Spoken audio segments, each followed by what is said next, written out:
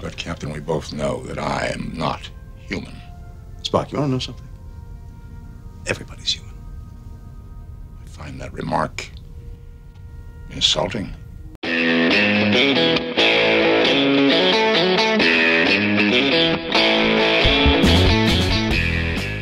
Hello and welcome once again to the Cine-Files, where this week we are returning to the world of Star Trek to conclude our exploration of Star Trek VI, The Undiscovered Country. My name is Steve Morris. I'm a filmmaker and directing instructor in Los Angeles, California. Hello, everyone. My name is John Roque. I'm a writer, producer, and host here in California, as well as a voiceover artist, massive Star Trek fan, and excited to be going back into the Undiscovered Country with these two gentlemen. And speaking of the other gentlemen, of course, we couldn't explore Star Trek without my partner in all things Trek, Scott Mantz. Welcome back to the Cine-Files. It's so great to be back here in the Cine-Files with you fine gentlemen, talking movies, talking Star Trek. There's no place I'd rather be, because every time I'm on the Cine-Files talking about movies, it is always the best conversation I've ever had talking about movies. I know I say that to you every time we talk together, every time we talk individually, but it is absolutely true. I mean it 100% from the bottom of my heart. The Cine-Files is the best movie show out there, anywhere, hands down. Thank you. Well, thank you so much. And very kind. Speaking of shows, I know we've already announced it, and you've probably been hearing a lot about it, but Scott and I have started a Star Trek podcast called Enterprise Incidents with Scott and Steve. We are going in production order through the original series, which now has its 55th anniversary as we speak. But we are not here to talk about the original series. We're here to talk about the original characters. And what just happened is McCoy and Captain Kirk have just been arrested for the murder of Chancellor Gorkon. And we return to the Enterprise as they react to this arrest. They've been arrested. I assume command of the ship as of 0230 hours. And of course, the first thing is, well, we can't let them be taken to Kronos. And Spock goes, What do you suggest, Lieutenant? Opening fire will not retrieve them, and an armed conflict is precisely what the captain wished to avoid. And then he says this interesting thing. He says, we will be able to follow his movements. And that is because of the Velcro patch that he subtly puts on Kirk's, I guess is the upper left-hand side of his back. And if you're watching Star Trek VI closely, when Spock offers to go with Kirk to Kronos to figure out what the hell happened, Kirk says, I'm going to need you to stay here to get me out of whatever I'm going to get into. And Spock says, perhaps you're right. And he puts his hand over Kirk's shoulder as if to sort of like pat him on the back kind of thing. You know, it is a moment of comfort between two friends. But really what he's doing, he's putting a traceable patch on his back so he can follow him wherever Kirk winds up going. And if you watch, when you watch Star Trek VI again, watch it, you will see a black Velcro patch on Kirk's uniform on his back. Yep. And of course, the other thing we discuss is that they say, well, we didn't fire the torpedoes. And then the question is, how are we going to prove it? And this sort of starts the mystery element of Star Trek VI. Then we're going to cut all around the galaxy for the reactions and politics of this arrest. And first we go to the head of the Federation, the president of the Federation, who's played by an interesting actor, Kurtwood Smith. Some of the greatest sideburns and massive hair you're ever going to see, my man. Yeah, and he's got the glasses, and he's looking very, very, very, very groovy. Yeah. Well, and the big question is, should Kirk and McCoy stand trial? And of course, the Federation doesn't want them to, but we've got all these treaties. We expect the Federation to abide by the Articles of Interstellar Law, which you claim to cherish. And one of the people that we ask about what has to happen is Ambassador Sarek. Mark Leonard is in the room.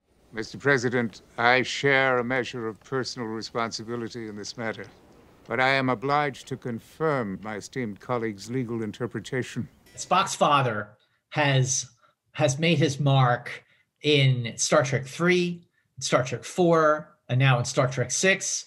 he had the wisdom to to skip out of Star Trek V. I wish I could say I wish he would have like spoken to us first and said, guys, you could sit this one out. But you know, we are loyal fans of that crew and we watched it, flaws and all anyway. But right now we're getting ready for the trial, because the agreement basically is, yes, Kirk and McCoy will be tried by the Klingons. The Federation will not interfere, but we will also go forward with this peace treaty.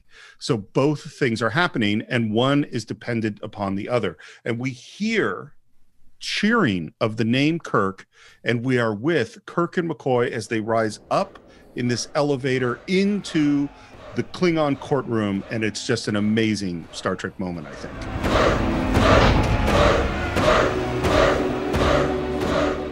It is a great Star Trek moment. I mean, you hear the Klingons chanting Kirk, Kirk, Kirk, because you know what?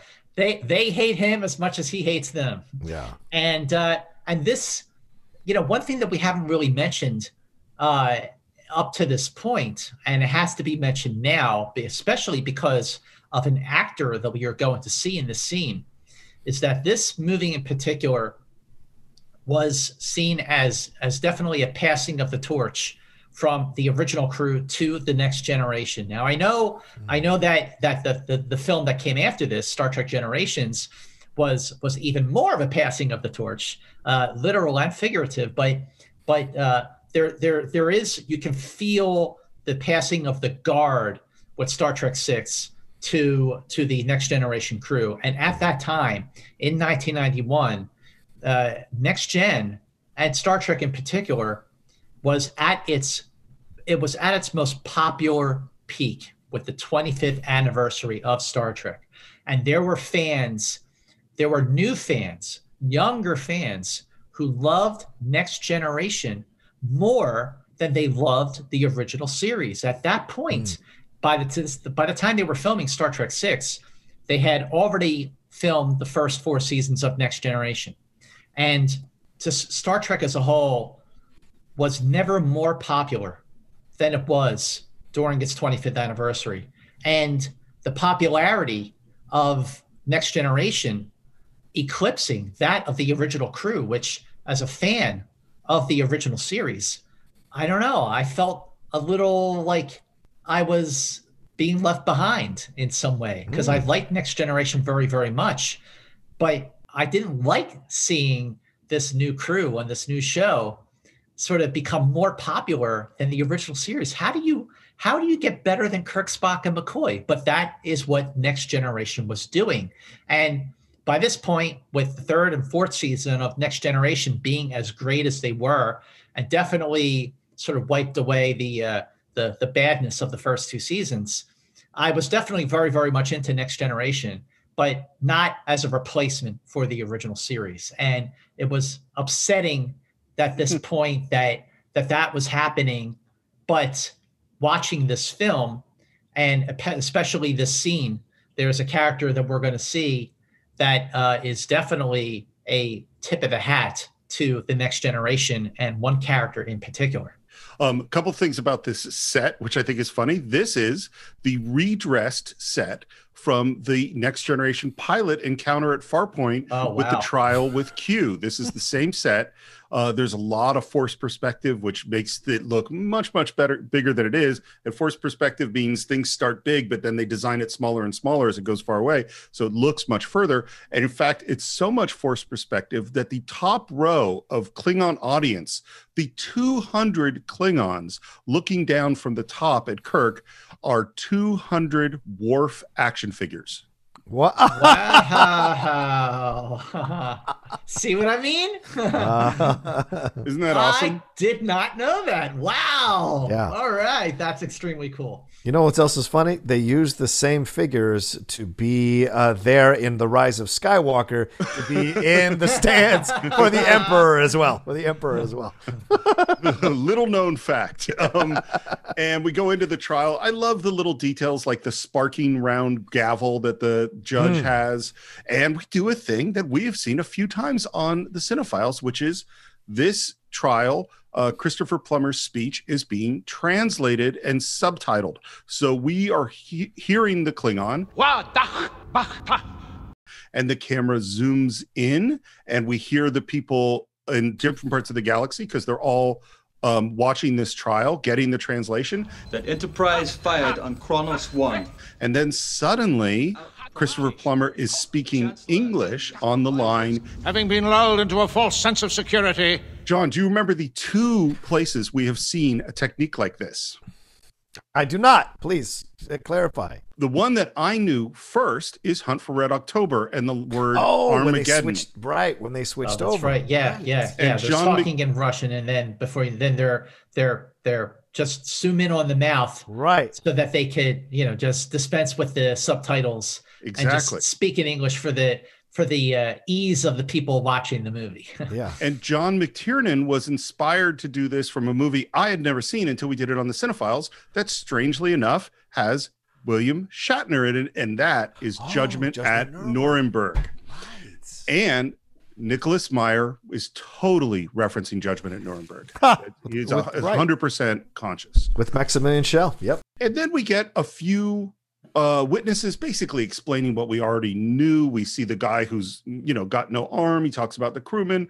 And then we have this moment where the defense attorney, Colonel Worf, played by Michael Dorn, our lieutenant commander or Lieutenant Worf's grandfather, I think, asks a really stupid question. He's really not a good attorney. No, he's not. I thought when I knew that Michael Dorn was going to play Worf's grandfather and he was going to be sort of the defense attorney for Kirk and McCoy, I thought, oh my God, this is going to be great. He's going to be a great character, but he's actually a bad lawyer. He's terrible. If the gravitational unit was not functioning, how could these men be walking? And it's like, well, they had magnetic boots. It's like, you never ask a question that you don't want to hear the answer to. That's terrible, lawyer. And then General Chang asks Dr. McCoy about his current medical status. And McCoy makes a joke. Aside from a touch of arthritis, I'd say pretty good. And I like how you hear one person in the background laughing. and McCoy's kind of happy. He's a little pleased with himself making a joke. This was not the right place to make a joke. No. And frankly, I not only did the Klingons think it wasn't, and Chang doesn't think it was a good joke, but I think, look, you're being tried for the assassination of their leader.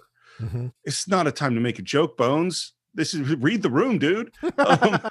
Yeah, definitely read the room. But the fact is, as General Chang, Christopher Plummer in this scene is absolutely fantastic. He is the most committed actor in this scene. He's just so great. His performance is so great. You get an actor like that in a Star Trek film.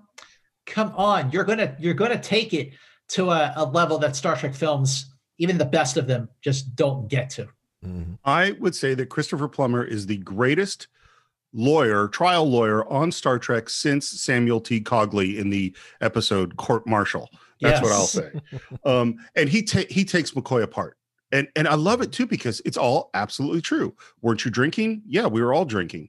Well, was he alive when you got there? Yeah, he was barely alive. Have you saved people that were barely alive? Yes. Why didn't you save him? Well, I wasn't familiar with the anatomy. Do your hand shake? McCoy is getting flustered. Yeah. He's getting flustered, but he looks at Chang and he says, you were there. And when McCoy looks at Chang in his eye, not his eyes, because one of them has a big patch nailed into his skull, Chang looks down and away from McCoy because he knows that McCoy is right. He was there. He witnessed what happened. And because he was actually there, he has insight to actually be like, maybe they didn't have anything to do with this. But that's not what's going on here, because Chang is out to get Kirk because of where they're at with the whole sort of fall of the wall, so to speak. Yep.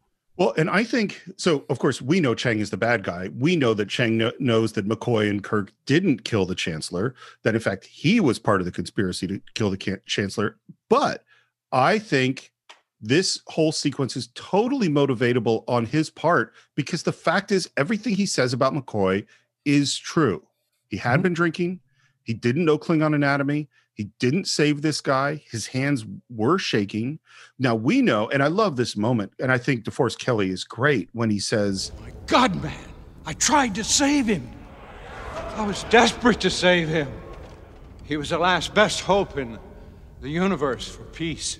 His voice is breaking. Yeah. When he's saying this. I mean, DeForest Kelley, this is his last appearance as McCoy in Star Trek. Oh, yeah. Right. Because he had already filmed his cameo in Encounter at Farpoint in 1987. So this movie is the last time that DeForest Kelley is playing McCoy, and he passed away in I think it was 98. Wow. And he's terrific in the film, but you could tell that he's definitely up there. Yeah. in as much as Plummer's performance in his interrogation of McCoy is great, his performance when he turns on James Kirk is even better. And now we come to the architect of this tragic affair, James Tiberius Kirk. One thing about the name, he says James Tiberius Kirk. It was established that the T in James T. Kirk was Tiberius. In not an episode of the original series, but an episode of the animated series. But the animated series was considered canon. I hate that word canon, but that's the word that people use is canon. I hear canon all the time with Star Wars, and it irritates me to no end. But for lack of a better word, canon does fit. But this was the only other time outside of the animated series. This was the only live action mention of Tiberius that we ever heard in the Star Trek series or the Star Trek movies. Until we get to 2009, because the kid says it. Right. At the beginning of 2009. That's a great point. I hadn't thought about the fact of how it's so funny how we know stuff so clearly that was mentioned so little, What would your favorite author say, Captain? Let us sit upon the ground and tell sad stories of the death of kings. Tell us your sad story, Kirk. Tell us that you plan to take revenge for the death of your son. And then we hear his captain's log. I've never trusted Klingons. And I never will. I've never been able to forgive them for the death of my boy. And they play it twice. And you could see just the horror on Shatner's face. Yeah. He plays it so well. But this is also when Kirk, because he's got that mind, starts to put the pieces together.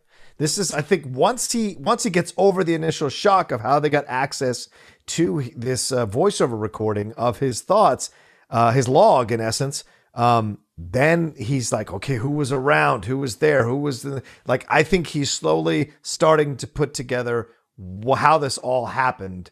And there's almost a calm that comes over him the rest of the time where they're in prison and all this whole thing. He's just very much understanding what needs to happen here. And now that he has a direction to go, he can start to figure it out, Yeah, he's done. I agree. You can see that he starts piecing it together, John, because how the hell did they get a hold of Kirk's personal log? Right. And he's starting to think that he's starting to think the game's afoot. Okay. Yes. He's starting to think that there's something definitely wrong with the situation. I was recording a personal log that was for my eyes and ears only. Right. And it landed in the hands of the friggin' Klingons. And he's absolutely agree. He's aware that something is definitely wrong here. Yeah, definitely. And I think Chang's prosecuting attorney, his argument, if I were the jury and I only knew what was presented in this trial, I probably would find Kirk guilty too. Right. Because the next thing he comes at him with is, this officer's record shows him to be an insubordinate, unprincipled, career-minded opportunist with a history of violating the chain of command whenever it suited him. And that he was demoted from being an admiral for taking matters into his own hands. And And I love this moment. This moment is fantastic. Do you deny being demoted for these charges? Don't wait for the translation. Answer me now. Oh, he's so great. He's so great. When he says it, he's riled up. The adrenaline is going. He goes, "Don't wait for the translation. Answer me now." Oh my God, it's such a great scene. It is, and made even better by Kirk's half pause and smirk at Chang, because Chang has broken. Chang has shown the first. How can I say this? The first opening in his defense that he has shown since him and Kirk have come together. So when he says, "Answer now," Kirk goes and hesitates, and there's this little smile. I've violated laws from time to time. And there's a confidence that, as I said, there's a confidence coming over Kirk now. He's putting the pieces together. Can he carry out his plan to overturn this? Who knows? But he's putting the pieces together. And Chang, letting his emotions get the best of him, warrior to warrior, fighter to fighter, it's the one who gets the most emotional that you can be beaten. And in that moment, Kirk understands he's part of this, I think, subtly. And that's why he delivers the smirk. And that's why he has the confidence going forward that he can figure this thing out. And you're right. There's this pause. And that Shatnerian pause. He goes, he goes, "On occasion, I have disregarded orders." Yes. It's fucking brilliant. It's great. One more thing about this moment, because this is a Cold War movie. Well, this line, "Don't wait for the translation," is a Cold War reference, because this is what Adlai Stevenson said to the Russian ambassador at the UN during the Cuban Missile Crisis. Do you, Ambassador Zorin, deny that the USSR has placed and is placing medium and intermediate range missiles and sites in Cuba? Don't wait for the translation, yes or no? This is one of the most important moments in the Cold War of all time. Wow. See, I mean, listen, Nicholas Meyer, who wrote the screenplay for the film for Star Trek VI with Denny Martin Flynn, he is a really, really smart guy. Yeah. He is so smart. And again, this movie just feels so tonally different from Star Trek II. It's, Star Trek II has a confidence about it.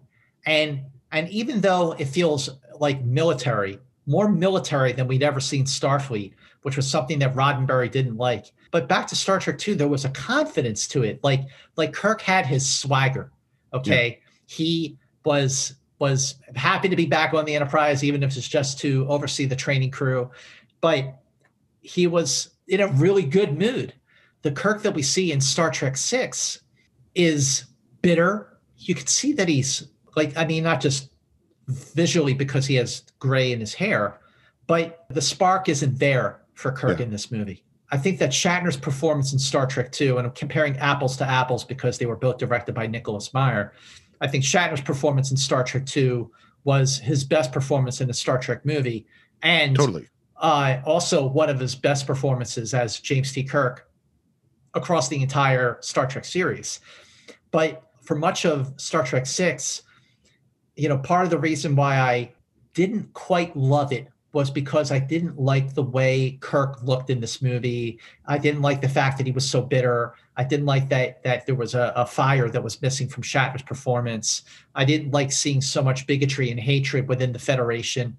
It was, by the standards of today with Star Trek, especially after Star Trek Discovery and Picard, which were very dark and very violent, Star Trek VI is actually more like the original series. But at the time, it was the darkest Trek we had seen. And it makes for a very good movie, but it was disconcerting for me as a lifelong Star Trek fan to see Kirk and the Federation depicted in this way. Well, I think you bring up a really good point. And I think the difference between Kirk in Star Trek II and Kirk in Star Trek VI is the character arc in Star Trek II is I feel old. I feel like I've lost my purpose. I don't know what I should be doing now. And then by the end, I feel young and I found my purpose. That is a movie about him finding his spark again. This is a movie about, it's actually over. You know, like this is a movie about the end. And so while it's like, and he does find one last gasp of his spark to get to the end of this film, but it isn't, you know, we're back. That's not what this is at all. That's not what this is. And it is a movie about endings. I mean, the undiscovered country may mean the future, but it also means death.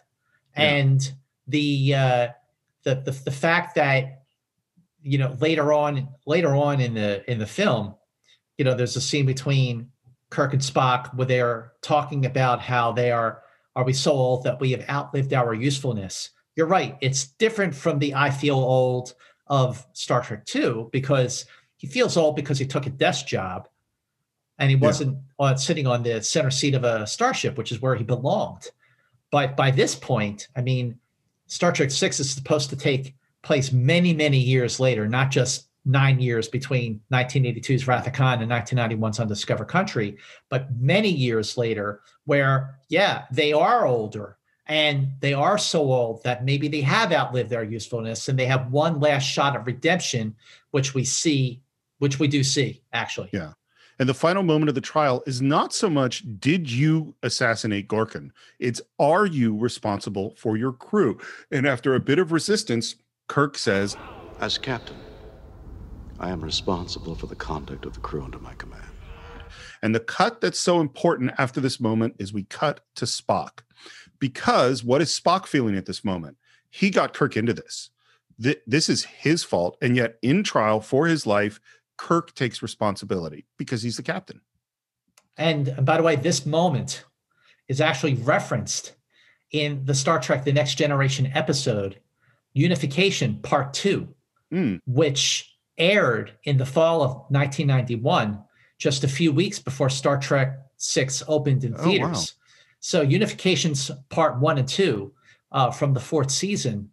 Part 1, we don't see Spock until the very, very well. We see sort of see a screen grab of him in the opening credits, and then we don't see him in person, so to speak, until the very end during the cliffhanger of Part 1. But then Unification Part 2 is all about Spock, and he makes a comment like, "I cannot betray you and put you in a situation like I did with Captain Kirk," and he's referencing this moment that you just did in the Undiscovered Country. It was a way to bridge, at the same time that Star Trek VI was serving as a bridge to the Next Generation. Right. Next Generation also did its bit to bridge to the new Star Trek film that was coming out.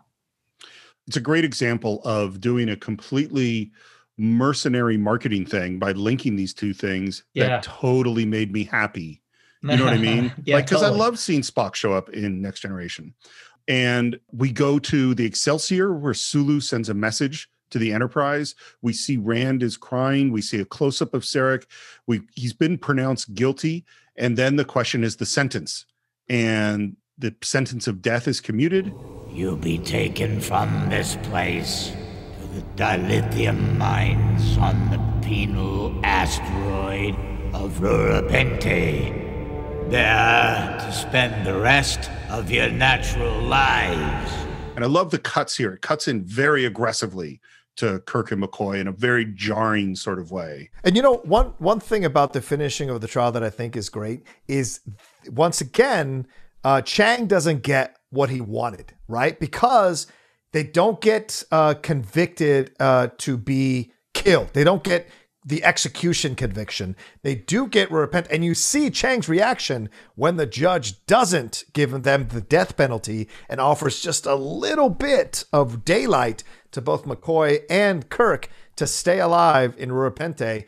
And Chang knows Kirk staying alive means anything can happen. And so his face, you can see it in his face, and he can't challenge the judge because he's on Klingon and it's a Klingon judge. But he has to live with it, and the fact that he has to live with it, I think, scares Chang deep inside. And I love that decision by the screenwriters to go this route because it allows for so much more drama going forward. And then we return to the bridge of the Enterprise for their reactions to this. And they're speechless. Everyone's kind of looking around at each other Better to kill them now and get it over with. Scotty's really got a dark side in this movie, doesn't he? He really does. Then we're back to Spock is right back on the mystery. The mystery element that you're talking about, Steve, is sort of what turns Star Trek VI and Spock in particular into a Sherlock Holmes movie. Because, like, they have to figure out, well, something fired on the Klingon warship, something fired on Kronos 1. And if the Enterprise, if their photon torpedoes are fully loaded, but the computer is showing that they fired 2 torpedoes, then something is rotten in Denmark, so to speak. And they have to use deductive reasoning to figure out what exactly happened. And Spock has a great line. An ancestor of mine maintained that if you eliminate the impossible, whatever remains, however improbable, must be the truth. That is very, very much a Sherlock Holmes moment. And it's fitting because the director of Star Trek VI is Nicholas Meyer, and he is a very big fan of Sherlock Holmes. And he actually wrote a Sherlock Holmes book called The 7% Solution. Oh, that's him? That's him. Yep. I didn't know that was him. Wow. Yes, okay. He wrote that book. So he is very much inspired, a big fan of Sherlock Holmes. And this is where Star Trek VI feels very different from Star Trek II because of the smarts that they use, not just Spock, but also Uhura and Scotty and Chekhov to an extent. So that's and I love this part of the film because of that.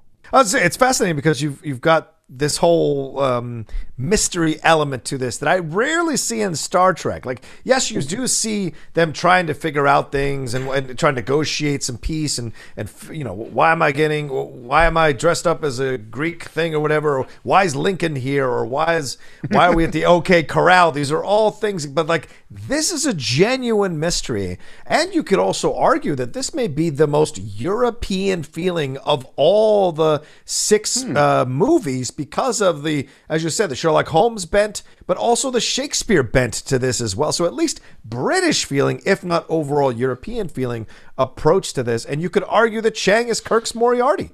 If there's anyone that can match him back and forth, it could be Chang. That's a great point. That's a really great point. And, you know, with regards to the Shakespeare element, Shakespeare has always played a very big part in Star Trek over the 3 years, especially with the original series, especially because some of the episode titles are quotes of Shakespeare. But good point. Yeah. It's not just that Shakespeare is quoted frequently in Star Trek VI, is that the actor who is quoting him is just raised not just Star Trek VI, but playing a Klingon to a whole another level. And of course, that's the late great Christopher Plummer. Yes, and he certainly dove into his Shakespeare appreciation during the dinner scene right before the what hit the fan. But just wait until the finale of this movie. Very, very Shakespearean. And I agree, Johnny, 100% that between Shakespeare and Sherlock Holmes, this movie feels very, very different and unique from every other Star Trek film, not just the ones featuring the original cast. So I think that's a great point both of you are making. And what just occurred to me, and I'm finally get to put it into words because of what you both just said, is that there are really 3 stylistically different stories being told in this. There is the Cold War story and the story of Kirk's hatred of the Klingons and racism that is very, very heavy. There's this mystery story that has a completely different tone, which is Spock leading the mystery to find out how these torpedoes got fired and who killed Gorkon. And then the third one is we're going to get into classic Star Trek adventure once we get to Repente. What exactly does that mean? It means that if we cannot have fired those torpedoes, someone else did. And they return back to the neutron surge and suddenly go, there must have been another ship. Valera says, a Klingon bird of prey. And they go, cloaked? I mean, they can't fire when they're cloaked. And Spock goes, well, all things being equal, this one can. According to our data banks, this ship fired those torpedoes. If we did, the killers are here. If we did not, whoever altered the databanks is here. In either case, what we are looking for is here. It's deductive reasoning. You know, he's eliminating all these other things. And that's where his quote, if you eliminate the impossible, whatever happened, however probable, must be true, you know? And that is what Spock is doing. He's being Sherlock Holmes at this moment. Mm-hmm. And the big question is, so what are we looking for? And the answer, 2 pairs of gravity boots. And so this is now we're fully on the mystery part of the show. And now we're going to go kind of to the adventure part of the show because we head off to Rurapente. By the way, the snow is made out of styrofoam and potato flakes. Oh, jeez. Which is really loud and crunchy. So all the sound is dubbed in. And this looks, you know, McCoy and Kirk are in these, you know, animal furs. They all look really dirty. It looks really brutal. There is no stockade, no guard tower. Punishment means exile from prison to the surface. On the surface, nothing can survive. And they throw a half-naked guy out into the snow to die. And Kirk and McCoy, they just walk by. Mm-hmm. McCoy does not act on his Hippocratic oath, which still exists in that century, and does not try to save this man. And I found that to be one of the most interesting things on this rewatch this time around. I always just kind of breezed past it when I've watched it in the past, but this time around, it kind of struck me. Is McCoy rattled by what, as you pointed out earlier, Scott, rattled by what Chang said to him, by the grilling Chang gave him, saying, your hands were shaking, you were drinking, you didn't understand how to work on this body, you didn't know the physiology of a Klingon, but yet you decided to put yourself in this situation. So maybe he sees someone else fall out of there, possibly die, and he doesn't trust himself enough to save this man, or doesn't trust himself enough to help this person. And also at the base level, doesn't want to die. So, I mean, there's just that moment, but I wonder if maybe a piece of, because he doesn't even make an effort to move towards it. If he'd made an effort and stopped, then maybe you could forgive him a little bit. But the fact that he doesn't even make an effort shows me that this is kind of a broken man at this point going into Repente. I think that's a great point. Work well, and you will be treated well. Work badly, and you will die. And these lines, work well and you will be treated well, and the no stockade, that's all references to Bridge on the River Kwai. That is very much what Sesu Hayakawa, is that his name, says to Alec Guinness when they come in to work on the prison camp on Bridge on the River Kwai. Verpenthe is also the penal colony that we saw in 20,000 Leagues Under the Sea. Oh, really? Yes. I did not know that. 20,000 Leagues Under the Sea with James Mason as Captain Nemo. I had no idea. Yeah, Verpenthe from 20,000 Leagues Under the Sea. So this was inspired by that. We go into these caves. This was shot at Bronson Canyon, which there are these caves that are just a couple miles from my house in Griffith Park. So Kirk and McCoy they're still wearing their uniforms, but they're filthy. They haven't shaved in days, and they're wearing whatever animal furs they can wear to stay warm. But they still have sort of a sense of humor and some levity to themselves when they're trying to just stay alive against the other prisoners who are looking at them like fresh meat. And one of them is even picking on Kirk. Huge guy who grabs Kirk, can't talk to him, no universal translator.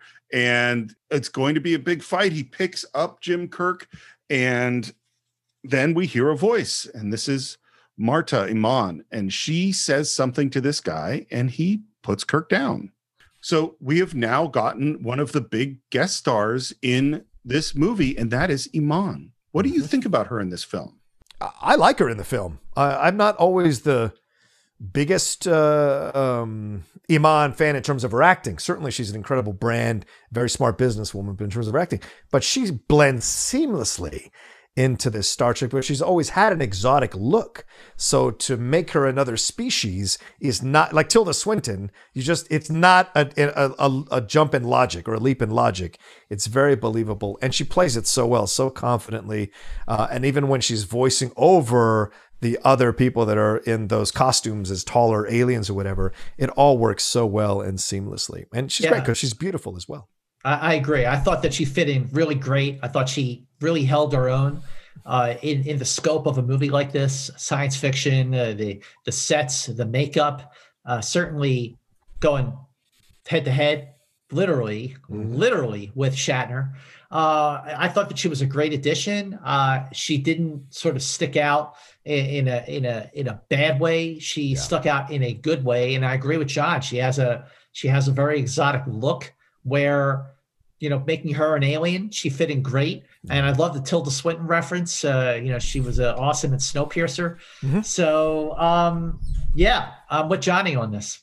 Also, Kirk always seems to attract the hottest alien. So it's just standard Kirk practice. Yeah. That is what I don't like about it. That really? Where it goes in that direction, I'm not happy with it. But I totally agree. I think, when I hear about, they're going to cast a non-actor in the role, I'm always worried. And I think she's great. I think she's used perfectly. I think she does a great job. Question for you.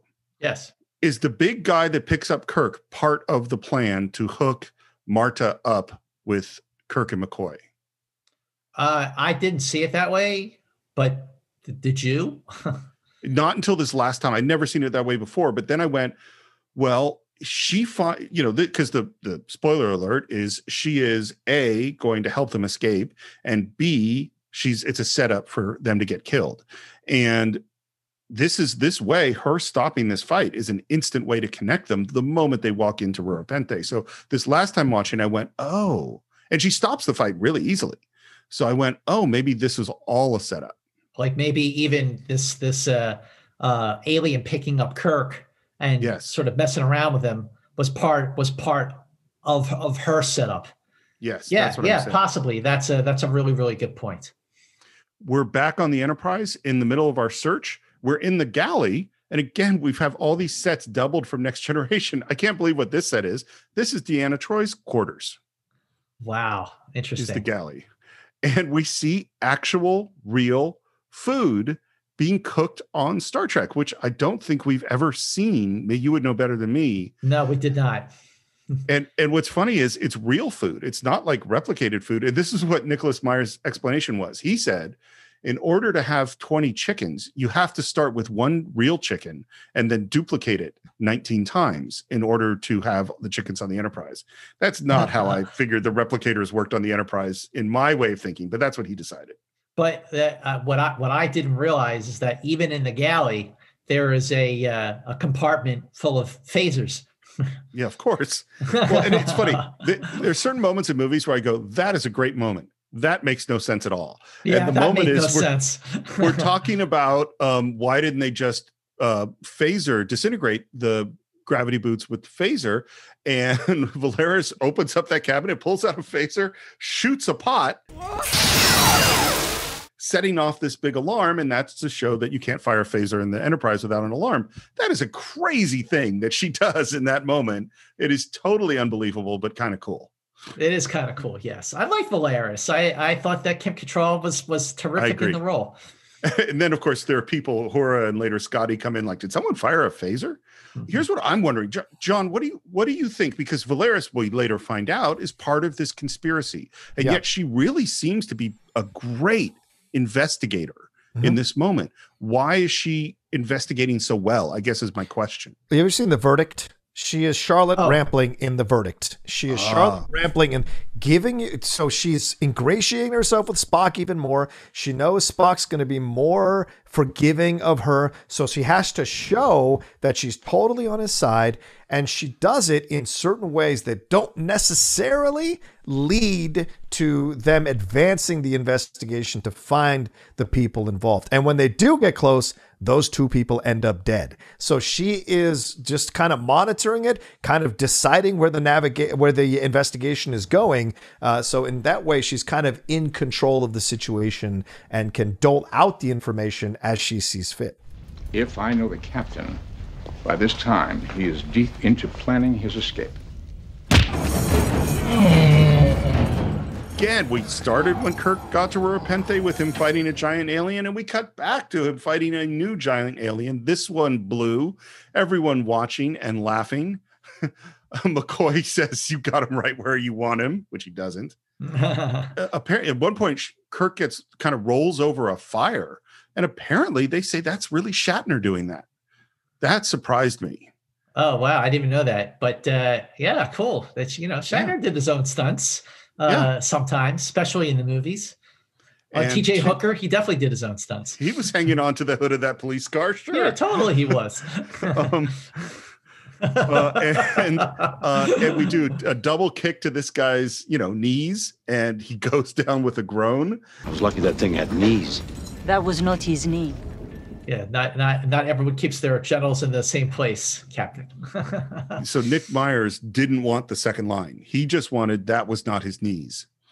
And the studio said they're not going to get the joke. You have to tell them what the joke is. Oh, and I totally agree with Nick Myers. I think it's funnier if you had done that was not his knees and then cut to a reaction shot of Kirk understanding what that meant. Right, I think that would have been funny. You would have gotten it. You would have gotten it. She go, that was not his knees. And then a reaction of Kirk going, oh, something like that. And then cut back to the guy on the ground groaning, and everyone would tell it with, this goes into show don't tell and visual storytelling. Explaining the joke does not make the joke funnier. It's nighttime. This is an interesting scene with Kirk and McCoy. Bones, are you afraid of the future? I don't mean this future. What is this? Multiple choice? Some people are afraid of what might happen. I was terrified. When have you ever heard Kirk say something like, I was terrified? We don't see a lot of vulnerability.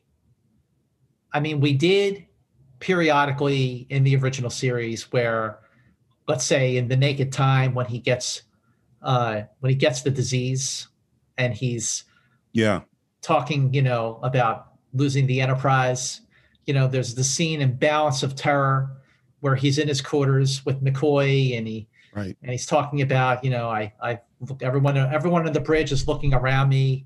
What if I'm wrong? We do see moments of vulnerability with Kirk in the original series. Not a lot, because, he's always projected to be the cool, calm, collected captain. And there's that great scene in The Wrath of Khan when they're in the Genesis cave where Kirk is going, I feel old and worn out.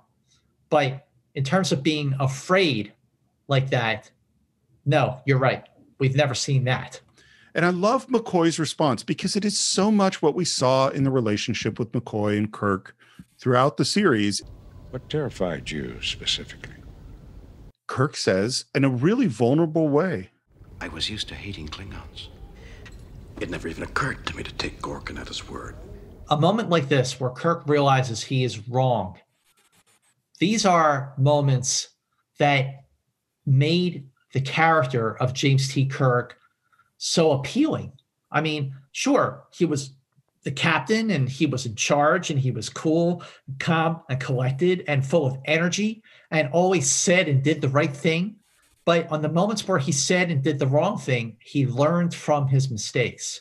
Like in Errand of Mercy, when he was ready to start a war with the Klingons, right? Yeah. And then he sort of doubles back and says, well, no one wants war, I like moments like that. Like in Devil in the Dark, when he think we got to kill the Horde because the Horde is killing the miners and we need this mining operation up and running. And then when he realizes that the Horde was a mother protecting its kids, he goes, we were wrong. Like, I love moments like that, that this is like the star of your show. This is the captain and he is not perfect. And even at this stage of his life, after all these years of being trained to hate the Klingons and then having a Klingon kill his son and just sort of like steeped him in his convictions. And now he's going, I was wrong. I love that. I just think that the moment of vulnerability like that is one of the things that I've always loved about Shatner's portrayal, and the writers and the producers of the shows and the movies when they put that vulnerability in him. It makes him relatable. So I feel exactly the same way. I'm going to give a criticism of the film, which is exactly, if Steve were making the movie, this is what I would have done.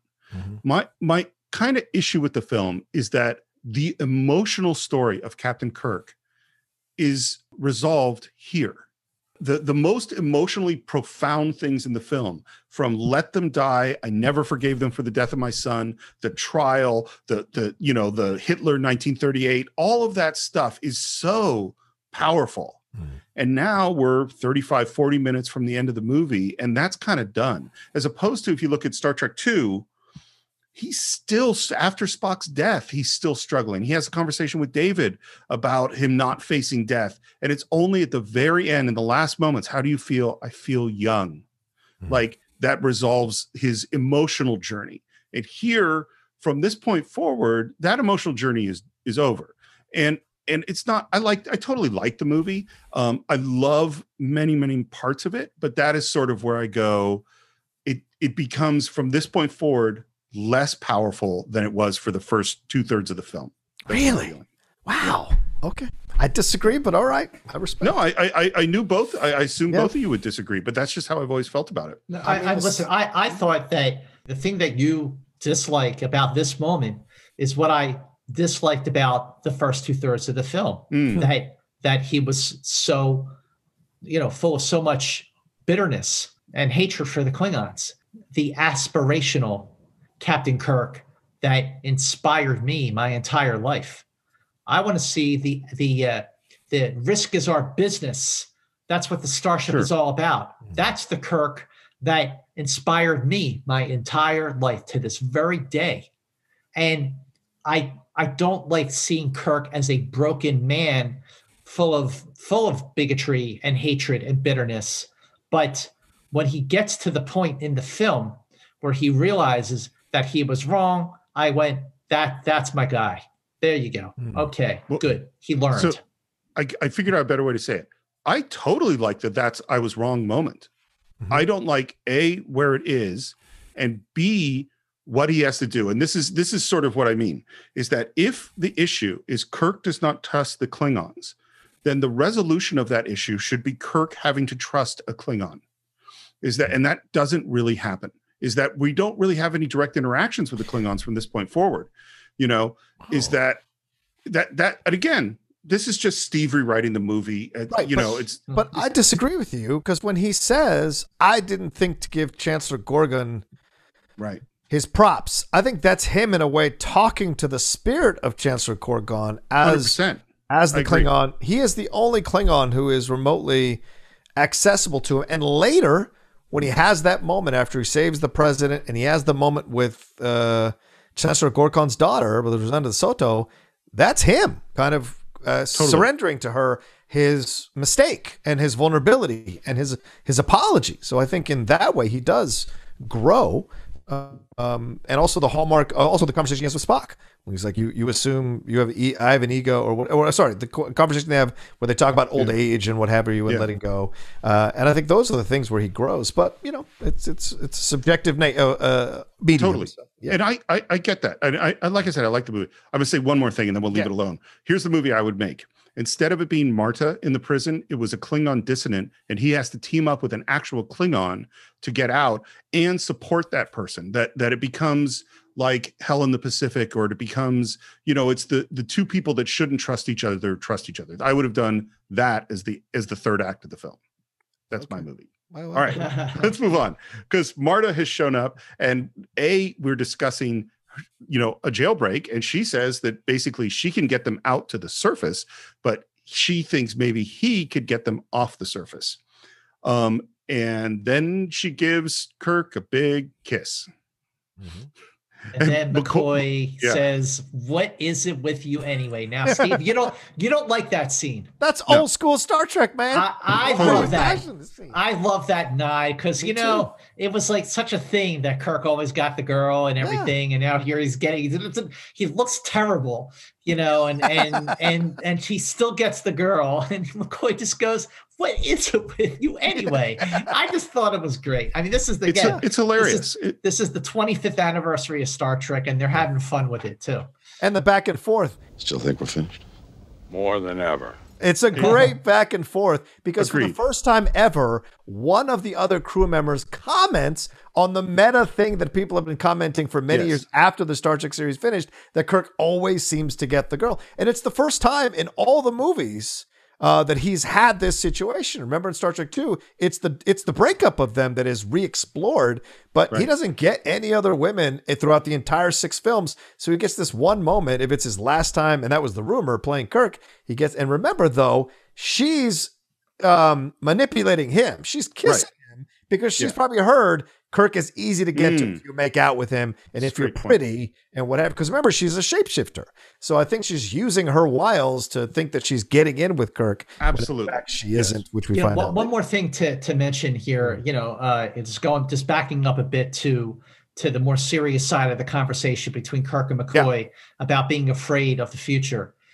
I feel like some of the best dramatic moments from the original series happened between Kirk and McCoy. Now, it's so embedded that Star Trek is Kirk and Spock, or Kirk, Spock, and McCoy. Okay, I mean, really, it is Kirk, Spock, and McCoy. Right. But still, people sort of gravitate to Kirk and Spock more than the relationship between Kirk and McCoy, especially after Spock died saving the Enterprise in Star Trek 2, and then the Enterprise dying in Star Trek 3 to return the favor. But if you look back in the original series, some of the most dramatic moments, and some of them heated, but always honest, happened between Kirk and McCoy. Look at the anytime you can bluff me, doctor moment from the Corbomite maneuver. Look at the why me discussion that they have in Balance of Terror. Look at the conversation, the argument that they have in the cave in A Private Little War, when Kirk decides to arm the Hill people with flintlocks to establish a balance of power. And then the ultimate computer, where Kirk raises his glass to Captain Dunsel, and McCoy corrects him and says, "To James T. Kirk, Captain of the Enterprise." And here's a moment between Kirk and McCoy where Kirk is saying, "I was afraid, no more neutral zone." But then he says, "Someone else was more afraid." And it's just such a great moment, because I felt like for that scene, Shatner and DeForest Kelley were vested and connected and on the same page. And this was the Kirk and McCoy that I loved for all those years. You know what just occurred to me is that here's this movie where we're kind of saying goodbye to all our characters, and our two main relationships, Kirk McCoy and Kirk and Spock, have two intimate conversations in the dark in this movie. Yeah. They're very sort of similar moments. And speaking of being in the dark and being in bed, we cut to the Excelsior, where Captain Sulu is woken up by a very interesting officer. And I so remember seeing this in the movie theater and going, "Is that Christian Slater? I think that's Christian Slater. Hey, that's Christian Slater." Starfleet urgently requests any data we have on the whereabouts of Enterprise. So he is not only a big Star Trek fan, but his mother, Mary Jo Slater, was the casting director for Star Trek 6. Yep. So there is a little bit of nepotism there, but I applaud him for it, because if you're a Star Trek fan and you want to be in a Star Trek movie, you do whatever it takes, and he did. And, the chutzpah, I'm with you, brother. And to be honest, he's in the dark. So that was I bet that was the exchange. We'll put you in it, but we don't want you to be the focus of the scene. So we'll put you in the little bit of dark. And I think in the original film, you could barely make it out that it was him, and you'd have to judge by the voice. And I think it holds tradition. His face is, it's not lit, but his voice, and then when you see the close up, it's clear. It's obviously him. but they don't like you're right, John. They don't like shine a big light on him and make him look good. He's shadowed. Yeah. The light is on Sulu, who's in his bed. At the same time, while I like that scene, it took me out of the movie. Oh, really? Okay. I understand that. Okay. Yeah, I like as cameos go. I enjoyed that one. We're back on the Enterprise, and we're starting to make some progress. Chekhov finds some blood on the transporter, which we know is Klingon blood. We're expanding the search to include uniforms. They find one of the boots, and Valeris triumphantly sticks the magnetic boot to the metal locker. It's a great, great moment. I really like how they handle the mystery here. We're back to the mines, and the plan with Marta was to go down to the 7th level or something like that in the morning, and they get into this elevator. And by the way they make this elevator move, that elevator doesn't move. What they have is a canvas on a reel that is rolling behind the elevator to make it look like it's moving. It's just sitting in one place, and there's a big person in the elevator with them, and they're looking around going, where's Marta? I think we've been had. And then we hear Marta's voice coming out of this alien. Get off at the 1st level. Follow the gang into the mine. They don't take girls. And back on the Enterprise, we found the guy. We found the person whose locker that shoe was in. And Chekhov, in a very confident way, mentions the Russian epic of Cinderella. If shoe fits, wear it. It doesn't go the way he expects it to go. Yeah, they got the wrong guy. Because they gesture, all the other crew is kind of going, look at his feet. And we look down and he has feet that will clearly not fit into that boot. Back in the mines, we see that Marta is a shapeshifter. And she morphs into this blonde girl who easily takes off the chains. And then they get through this tunnel. She turns back into the big alien, and we got to climb up out of here. They do. They go past the frozen dude that we saw on the surface. I love, by the way, that they color corrected this whole thing purple. It all has kind of a purple tint, which Douglas Myers was like, that's the alien world has different light, which I think is a good choice. And we're walking in the snow. This is all shot 2nd unit. So we don't have, this isn't Kirk and McCoy on a glacier. It's the Colony Glacier in Alaska. And then all the close-ups were shot in studio.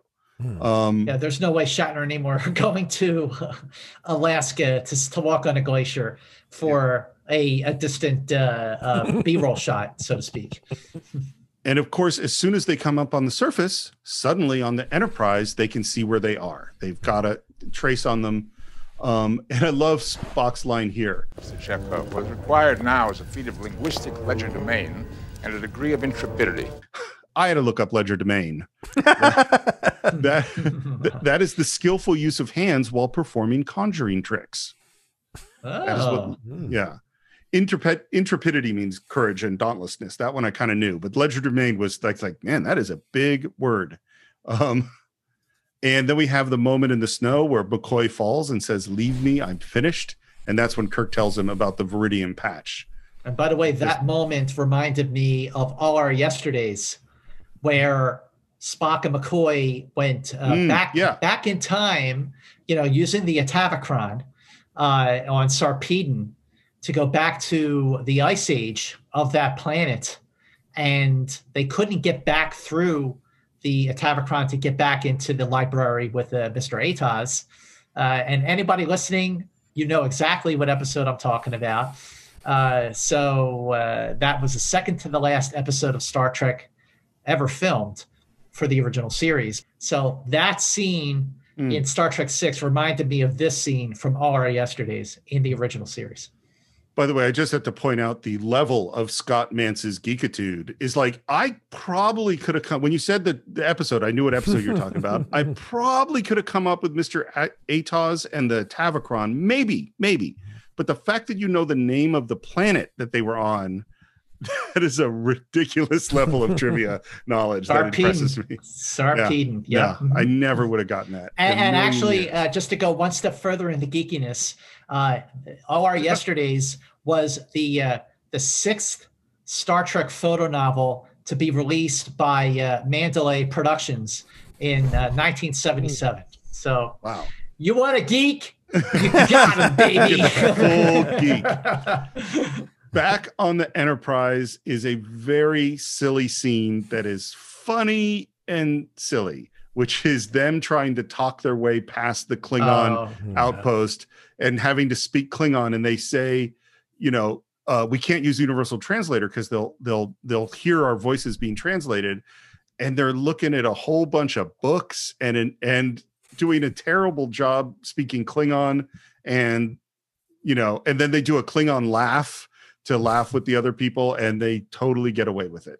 They get away with it, but barely. You know what? The scene's amusing to an extent. Okay, here's the thing. When you have a movie that shifts tones, where the shift in tones, like it makes the whole greater than the sum of its parts. Like, for example, An American Werewolf in London is a movie that shifts tones. When it's scary, it's really scary. When it's funny, it's really funny. When it's romantic, it's really romantic. And then it goes back to being a big old scary werewolf movie again. And at no point does one tone interfere with another. Look at the movie Argo, directed by Ben Affleck. The stuff in Iran is very, very intense. Yep. And yet the stuff in Hollywood, where they're trying to mount this fake science fiction film, is really funny. And it's almost like a satire of Hollywood. I love that movie. But at no point does the tone in the Hollywood stuff interfere with the intensity and the suspense of the Iran setting. But with this scene in Star Trek VI, you know, Kirk and McCoy are freezing. They're trying to get off Rurapente, and it's the Enterprise to the rescue. And this moment of levity diffuses the suspense. It diffuses the race against time. It diffuses the drama.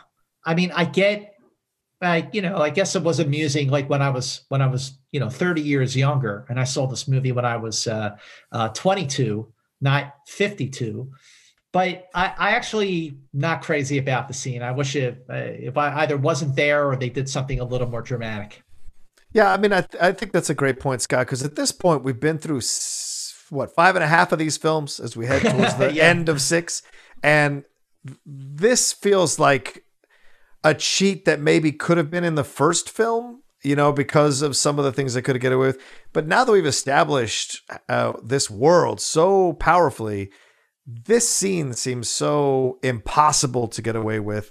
And you really would question that Spock hasn't learned how to speak Klingon at this point. I think that's right. I mean, Spock is so intense. He's essentially the C-3PO in essence, of the Star Trek world. You would imagine, especially because his dad's an ambassador, especially because he's been on the ship for how many years, fighting Klingons for how many years?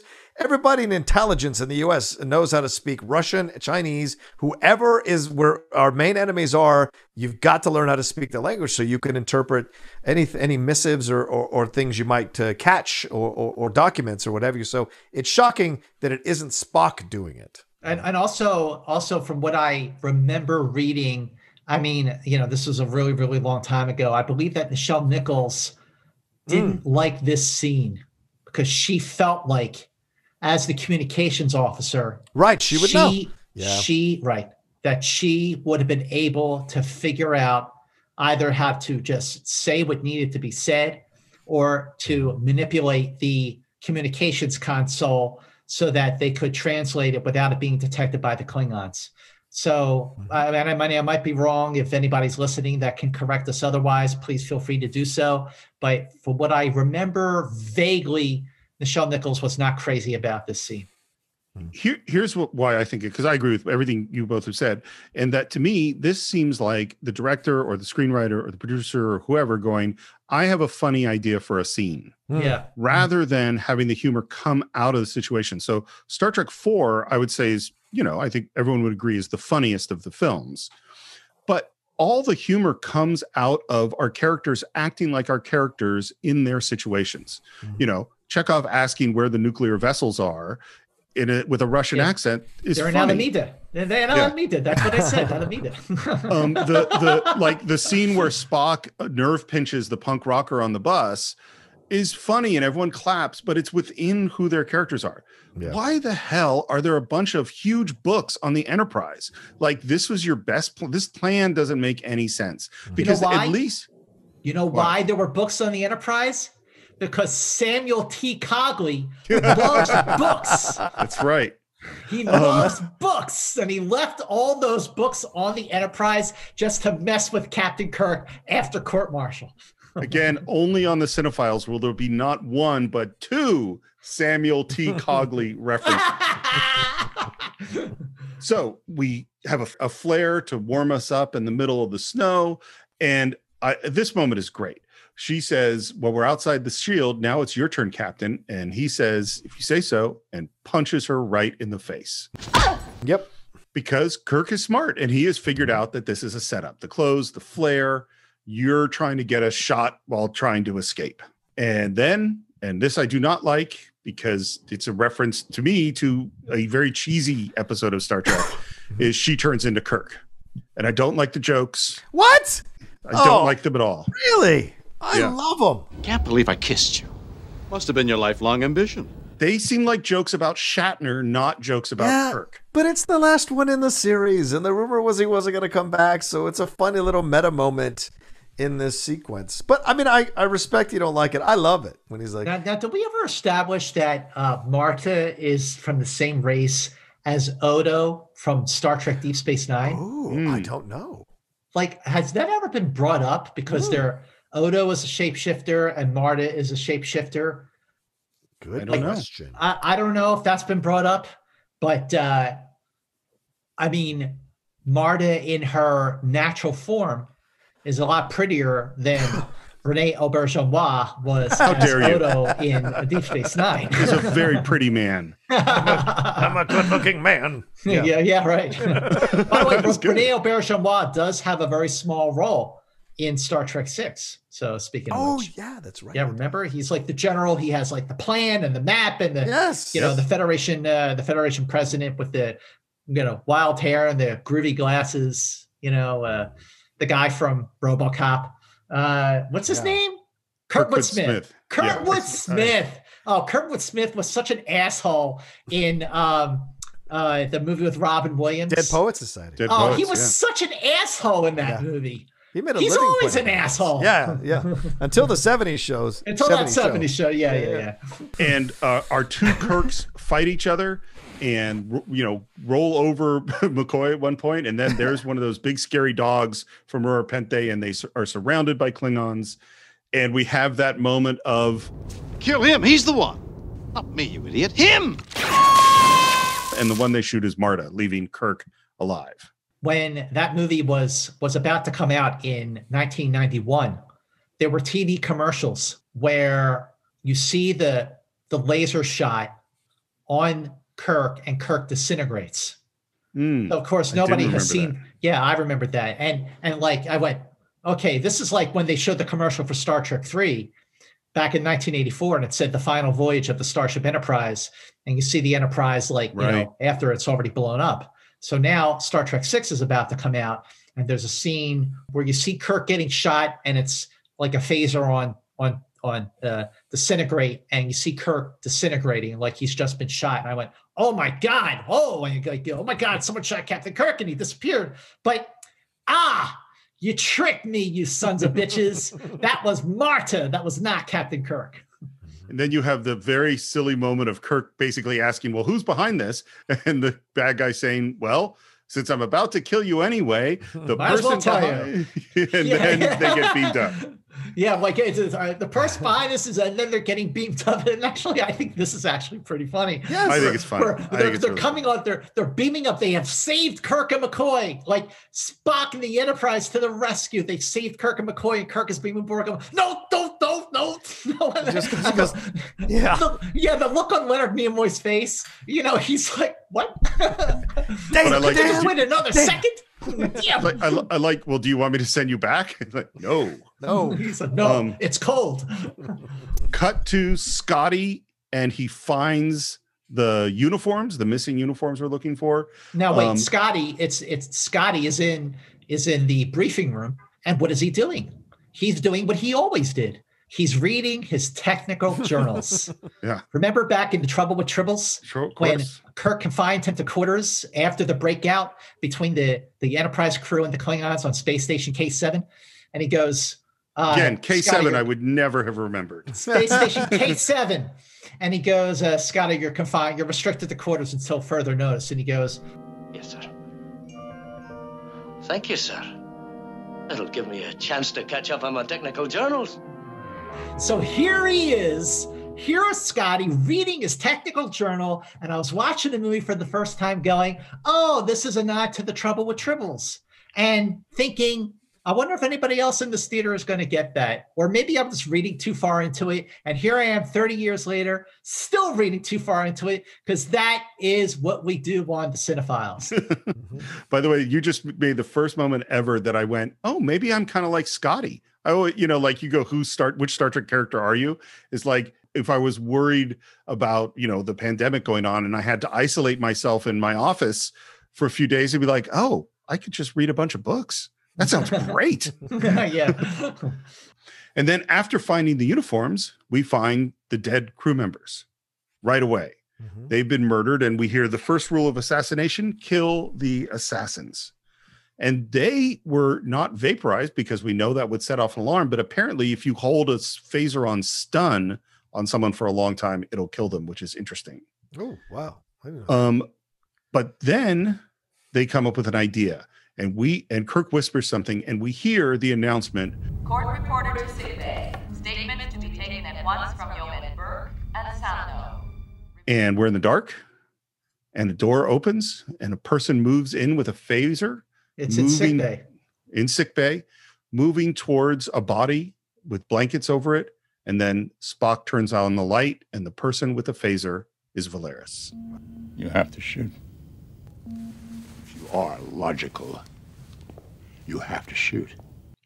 And then on the other table, under the covers, lifting over the covers, because Valeris has her phaser aimed at Spock, and Kirk says, I just assumed you didn't. Now, this is a really good dramatic scene. Yeah. There's no levity here. This is serious. Yeah. Smacks the phaser out of her hand. And the way Spock smacks that phaser out of Valeris's hand. He is showing emotion. He is showing emotion of disgust. Yeah. Because of this person that he trusted. And again, if only this had been Savick, played by Kirstie Alley. Can you imagine the impact that moment would have had? That the reveal of the Judas on the Enterprise was Savick. Yeah.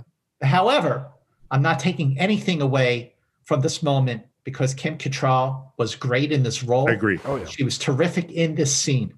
Yeah, Spock's anger is absolutely shocking and terrifying. And she's saying, you can't prove anything. Yeah, we're on the bridge, because Valeris is standing in front of the view screen, and Kirk is standing in front of his chair, and everybody's looking at Valeris. It's a very dramatic location and setup. It doesn't really make sense to me that they're doing this on the bridge with her standing in front of the view screen. It seems like an odd choice, but it's really dramatic the way it's set up. And there is this moment where Valeris says to Spock, I tried to tell you, but you would not listen. Neither of us was hearing very well that night, Lieutenant. That line is the line that makes me go, are you implying that they had sex with each other? Like, is that what that means? Maybe. I never thought about that. I thought when they were having that toast, and he says, I intend for you to replace me. And she says, I could only succeed you. Yeah. I thought that that's where that conversation ended. I didn't realize that there was it was an allusion to something more intimate happening after we cut away from that scene. But that is the only thing now that makes sense. Yep. Because what else could he be referring to? Because they were having a very, profound conversation and very much in tune with what they were saying. But you could also argue that there was definitely an attraction, intellectual, of course. But I never thought about that all these years. I never thought that Valeris and Spock might have, Oh yeah, because I think John, you sort of brought this up in our first part, talking about their relationship. I've always felt that line was a reference to them having sex, and I just, just kind of accepted it and moved forward. Because Star Trek's not going to show Spock having sex or making out with. That's not really a Spock thing. He did. He did do that in the Enterprise incident. There's the scene where you see Spock making out with the Romulan commander, and it's just by the touch of their hands, right? And it's very, very sensual. Yeah. Even for 1968. But anyway, sorry. Go ahead. But doesn't he have one, Scott, also in the series, and Steve, like where he's like changing who he is, and he's like kissing on the nurse or whatever? Isn't there a makeout scene with the nurse or something? I think there's something with that with him too. So a lot of when you see Spock like engaging in romance in an act of romance like that humans would do. Yeah, he was often under some kind of an influence, mind altering or something. Yeah, like whether it was the spores in This Side of right, Paradise, the spores, right, or reverting back to his more his ancestors in All Our Yesterdays when he went back in time. So yeah. So yes, he did do moments like that, but not as a Vulcan. It was more like it was between Spock and the Romulan commander in the Enterprise incident. It's subtle, and especially because he's an older man, Leonard Nimoy. It would have looked weird to have him, making out with Kim Cattrall, who's still relatively young at this time. So to me, I think that's where I would not have been. So it's more noble that they don't show it, and it's alluded to by a sentence, like Spock and the touching of the hands you mentioned, Scott. Mm-hmm. It's almost like someone might find it looked a little weird for an older man like Shatner to make out with a much younger person like Iman. She's a shapeshifter. And Kirk's always making out with women, so it's a different situation. And the next moment is between Kirk and Valeris, and this is the one I sort of bumped on for the first time the last time watching it, where she says, "Klingons cannot be trusted. You said so yourself. They killed your son. Did you not wish Gorkon dead? Let them die, you said. Did I misinterpret you?" And in that moment, Kirk, somewhat shocked, sits down. And that's watching this last time is the first time I went, wait, is he overhearing Kirk say that what made Valeris make the choice to join the conspiracy and have the assassination of Gorkon? No, I think that Valeris was part of it. Yeah, part of the plan. Yeah, way before he had that moment in his quarters. I agree, because she puts those two crew members on the ship, you would imagine, to commit the assassination. This had to have been thought out and thought through for a long, long time. Right. Kirk heard his words used against him during the trial. And now here she is on the bridge of the Enterprise in front of his crew saying, "Let them die, you said." And hearing Valeris throw his ugly words back in his face, I thought Shatner played this perfectly. He looked down in shame and he sat down in his chair because he knew that she was right. Mm-hmm. That for that particular instance of that conversation, she was right. Let them die, you said. And he just was realizing just how very, very, very wrong he was and how ashamed he was to say, "Let them die." Mm-hmm. I think it's he didn't have to say anything. It was all in his action, the way he looked down and his shoulders became kind of hunched over and he just sat down in shame. She got him. In the next moment, they're trying to get information out of her. They're not getting the information out of her. Spock advances on her, pulls Valeris to him violently with a lot of force, and brings his hand to her face. And of course, we all know what this is. This is the Vulcan mind meld, but done in a way unlike anything we've ever seen in Star Trek. The situation is set up. They're running out of time. They need to get this information. I don't know if I agree with you. It's violent. It's a strong yank. And then the hand goes on her face. But it is a violation, irregardless. It's a violation of her physical space and her mind. It is such an intense scene. Yeah. It's a level of interrogation that Spock uses, using his Vulcan abilities that we have never, in a way that we've never seen him do before. Mm-hmm. The most difficult sort of mind meld that we saw previously with Spock. Nomad. I was going to say Nomad, but with a human, okay? Because, Nomad was definitely a very powerful moment from the Changeling. But the scene in the Paradise Syndrome, after the Enterprise returns to the planet with the Native Americans, basically. And with Kirk. Yeah, Kirok. So after they beam back down to the planet to find Captain Kirk, and he's wearing the Native American attire because he lost his memory, and Spock uses the mind meld to bring James T. Kirk back. And he's screaming, "I am Kirok! I'm Kirok!" And that's a different level of intensity. But the intensity of the mind meld between Spock and Valeris, she's like, she really doesn't know. I mean, he's trying to get it out of her in a way that he violates her. Yes. I mean, he violates her, and she's screaming because she doesn't have it in her, and he's reached down so far into her that he's violated her, and then he breaks the mind meld, and with the way Spock says, "She does not know," his voice cracks, almost like like it took something out of him, and he was winded, and I want to say emotional. Yeah, I'd go even farther. That in that moment he grasps the violation that he's just committed. Yeah, that's what I think too. Right, Steve? Because she's heard her. By the way, this is an incredible acting moment by Kim Cattrall. The fact that she never got more dramas, really prestige dramas, to show what she could do as an actress, it will always be a shame, because this moment, this scene alone, is incredible. The gasps are, once again, this is the darkest Star Trek film. For all the jokes and crazy scenes or weird scenes, this is a very dark moment. This is your heroes violating a person here, especially your top hero, your really unimpeachable hero in Spock, violating her mental space and her own physical being to get information out of her. And and I love this, Nicholas Meyer, or the editor, includes the cut to Uhura, and Uhura, as a sympathetic woman, is grabbing her chest or grabbing her hand near her chest, feeling this or commiserating with this violation. Relating. She's relating to it.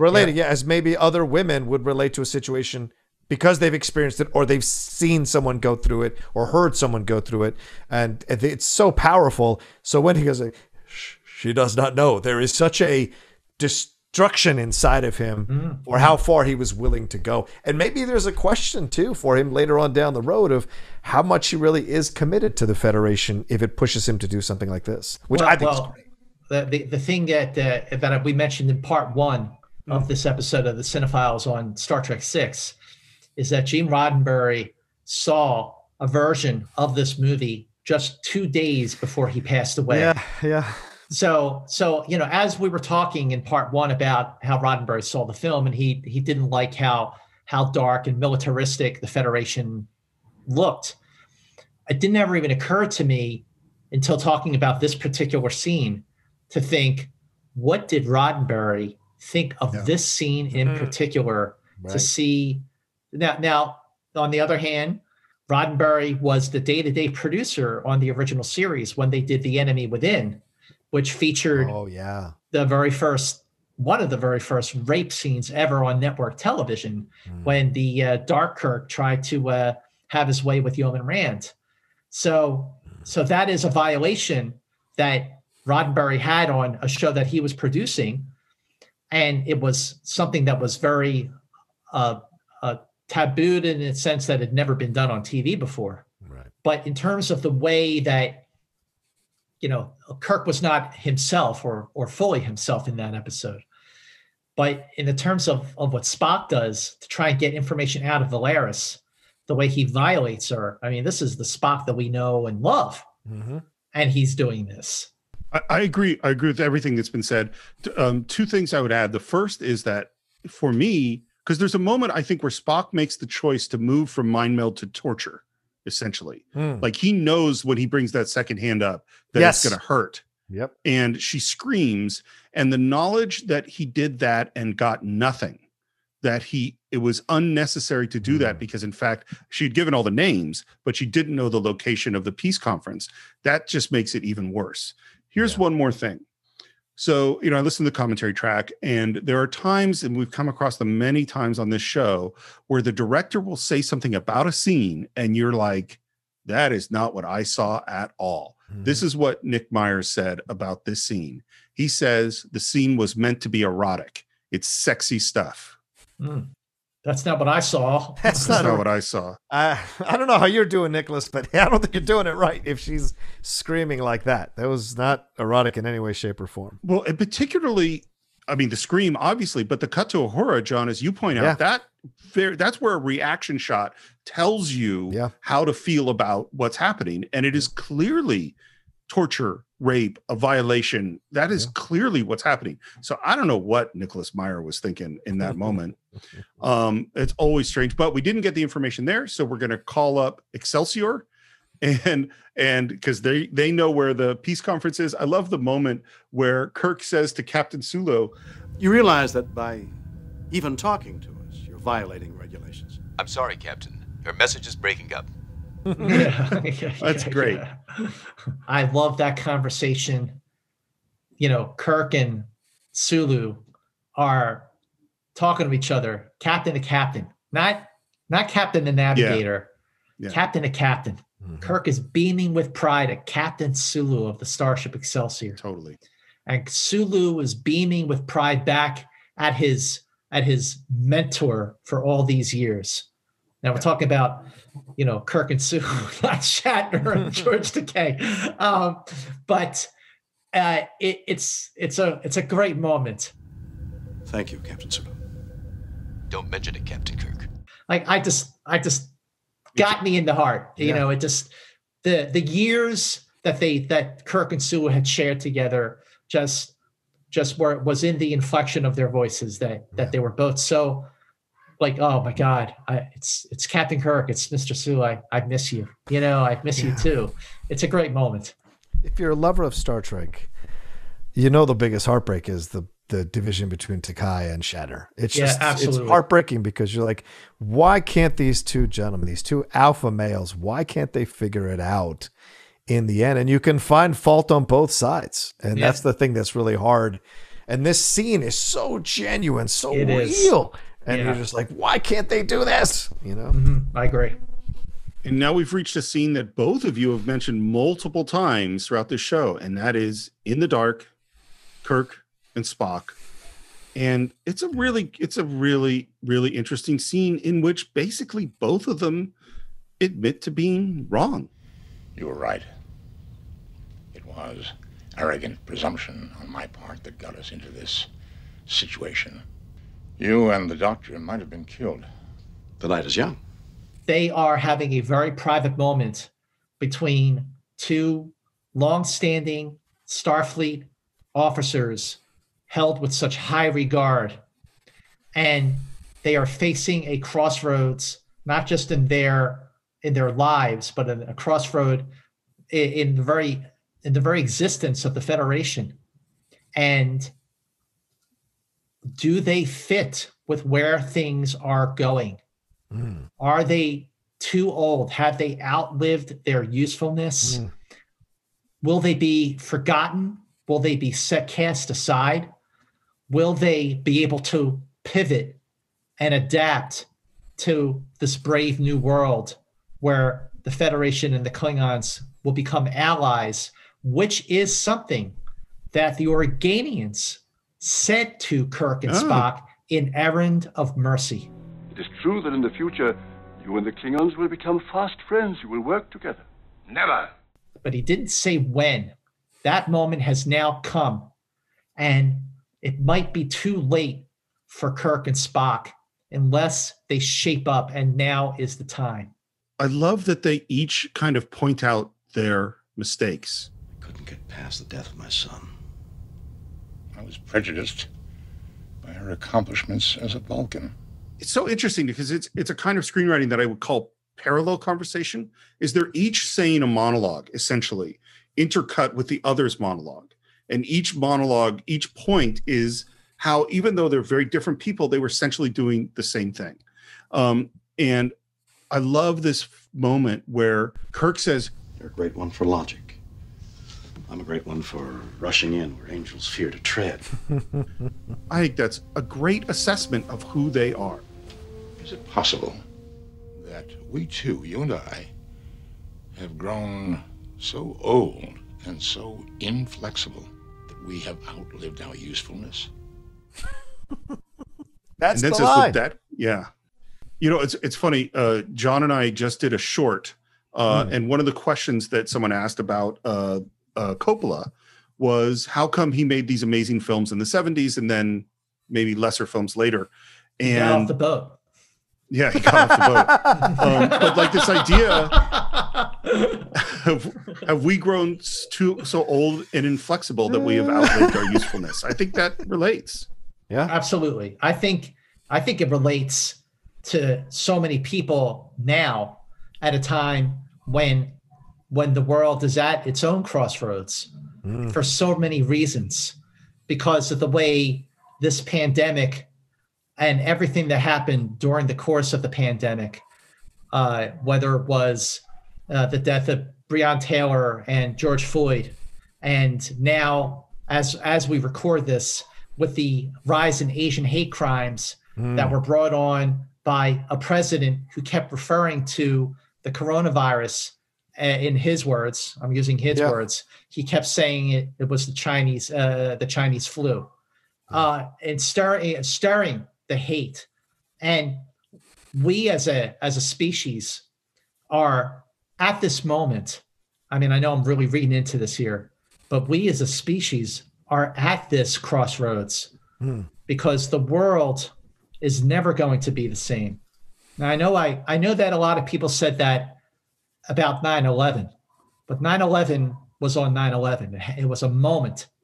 This has been a year, and bigotry and hatred, whether it's to Black Americans, Asian Americans, whatever, it's all come to a head.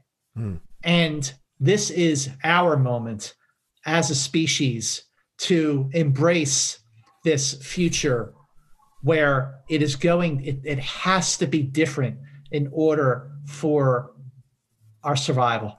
Yeah. Just like for Kirk and Spock, they have to embrace this new future for the survival of the Federation and the Klingons. It's life comes down to a few moments. That's a quote from Wall Street. This is one of them.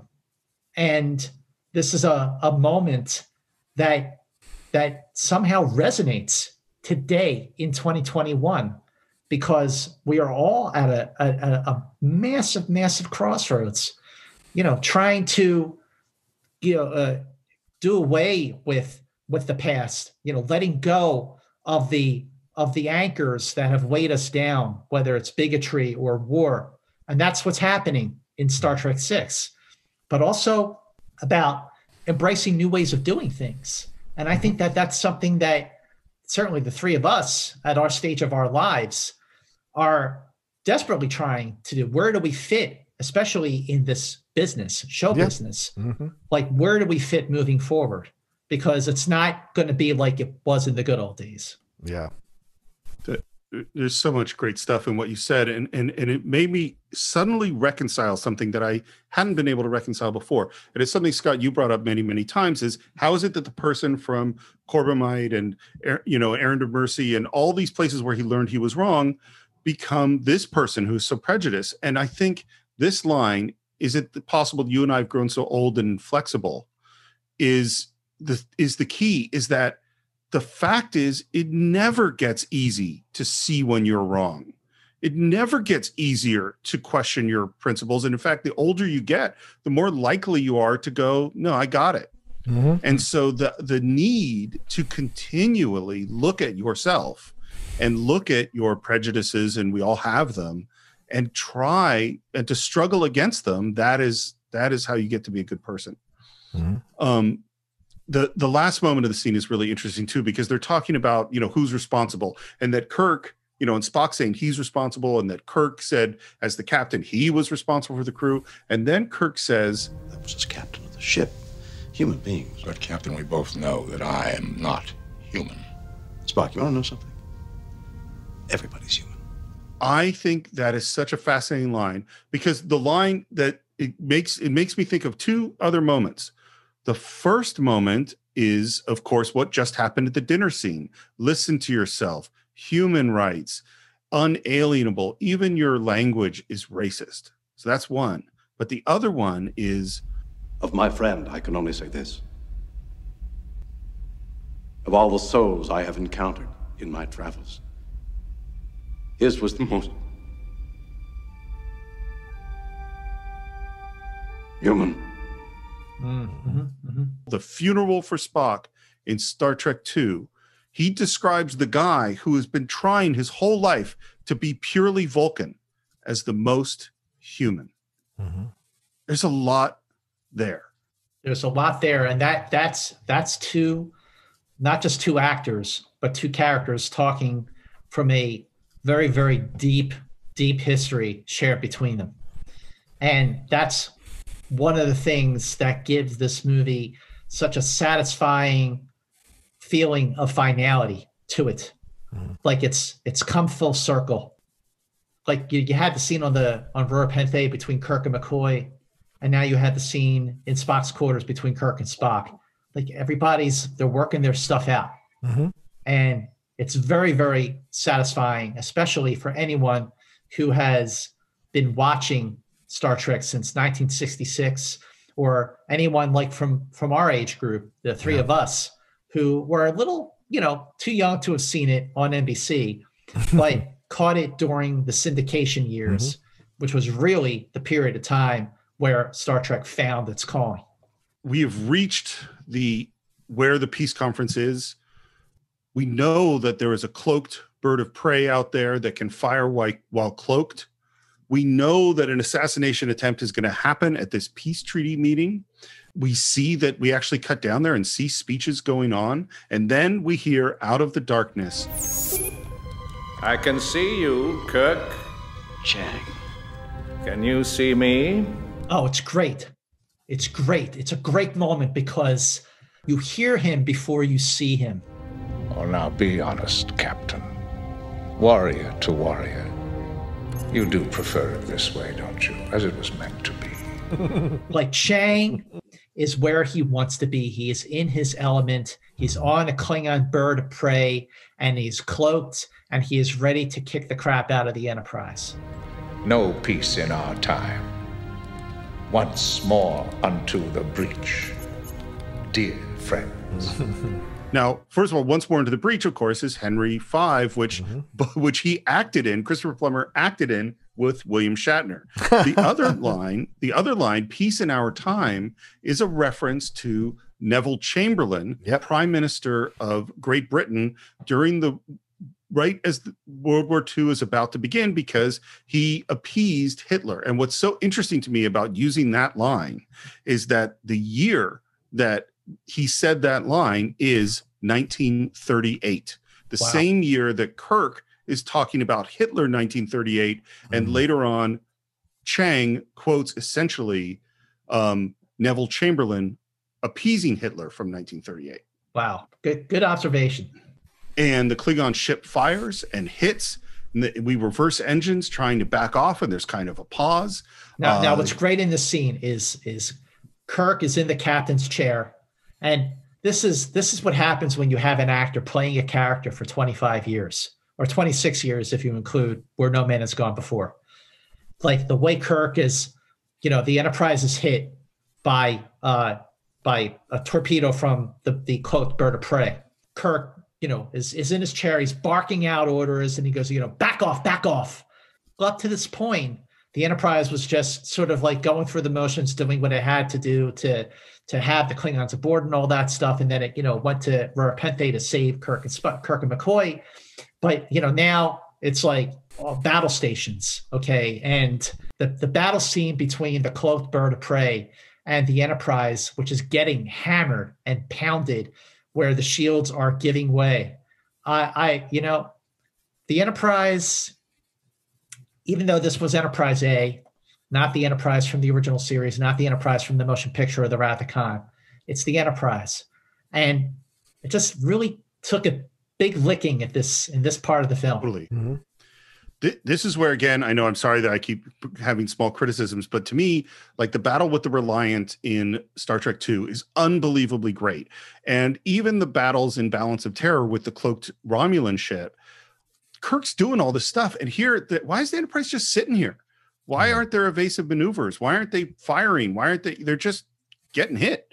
You know, it just seems like there was more that could have been done for me. Well, wait a minute. In defense of this scene, the pursuit of the Romulan bird of prey in Balance of Terror, there was so much of a strategic move, like to mirror the movements of the Romulan, so that the Romulans would think it's just an echo of their own ship. It was way more strategic in Balance of Terror, and also, even though Kirk and Chang are definitely rivals and arch enemies, the relationship between Kirk and the Romulan commander in Balance of Terror was more like they respected each other. They were inside each other's heads. Each one knew what the other was thinking.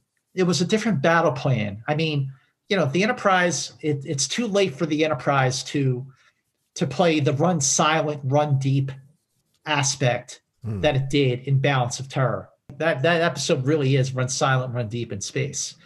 But, you know, this is just like the gig is up. The Enterprise, it's there. The Klingon bird of prey is running circles around it because it's cloaked, and it can do that. And Chang is having a blast playing with Kirk. He could not be happier. This is what he wants, and this is what he wants to continue, this aggressiveness between the Federation and the Klingons, because this is what he wants. He thinks Kirk's wants this too. He said, admit it, this is what you wanted.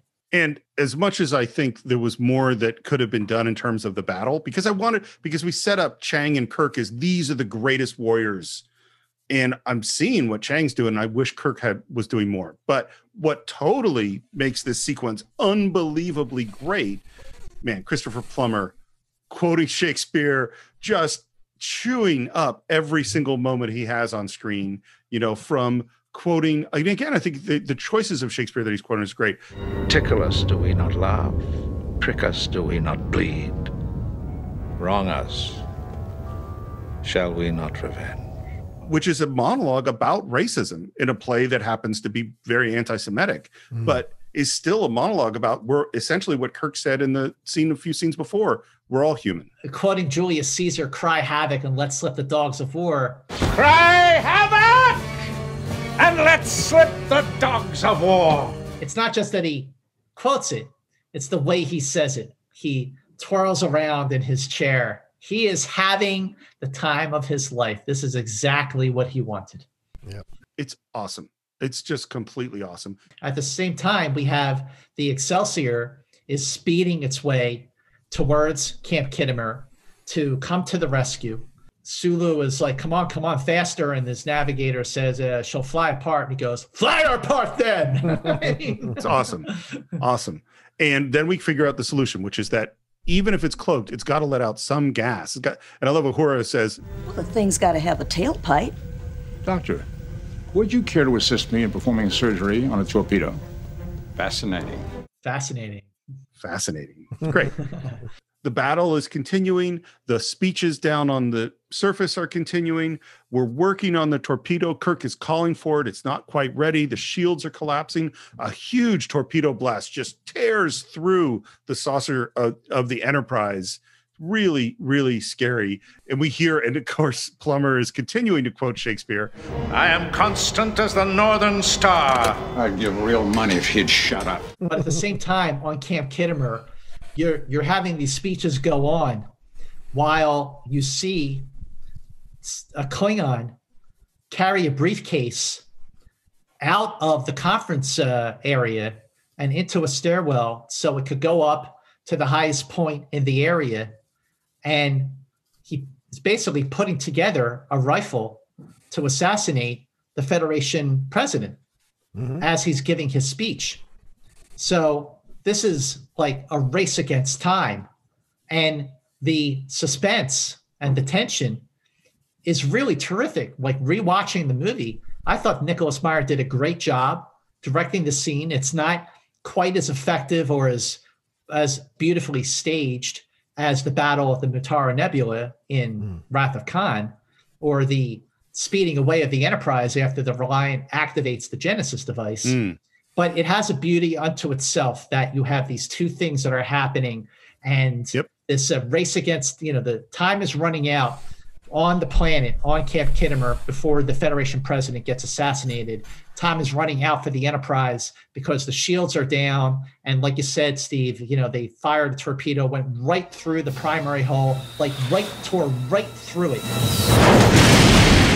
Like while Spock and McCoy are working on the torpedo, you can hear Kirk over the PA system, "Where's that damn torpedo?" And McCoy says, "All ready, Jim. Lock and load." And then you have a moment, which, as much as I know I've had a few critical things to say about this sequence, it's one of my favorite moments in any battle of all of Star Trek, is the torpedo is ready and Kirk says, "Fire." Fire. Oh, yeah. Fire. Yeah. The way they light him is beautiful. Well, and that the camera pushes in on him and he comes forward with the fist because he knows he has him. And it's just an awesome Kirk moment. Yeah. Fire. And then when it fires and you see Chang stand up really fast, and on his view screen, he sees the torpedo looking for him. And at that moment, a stern, proud final moment that sums up the undiscovered country. To be or not to be. Target that explosion and fire. But this moment where you see the Enterprise and the Excelsior take turns firing their torpedoes onto the bird of prey, and then it just explodes. It's great. It's very satisfying, but we are still not done, because down on the planet at the conference, that assassin is now taking aim just as the crew of the Enterprise beams down. The assassin is about to fire. His hand is on the trigger, and Kirk leaps across the stage, tackling the president of the Federation, saving his life. I love that he says, "Kirk, Enterprise." Just as he saves, as Kirk saves the Federation president, Scotty fires on the Klingon, and he goes crashing through the window and, lands thuds on the floor, obviously dead. And it's not even a Klingon. It was the general, the Federation general, played by Rene Auberjonois. He, the way that they show the Federation top officers, Admiral Cartwright, and now this guy, that they wanted to keep the war going because the war is profitable and war gives old generals a sense of purpose and power. Your father called the future the undiscovered country. People can be very frightened of change. You've restored my father's faith. And you've restored my son's. I mean, it's such a personal moment between them, but it is a universal moment between the Federation and the Klingons moving forward. And everybody starts to clap. Even John Schuck's Klingon, who hated Kirk after, Star Trek 4.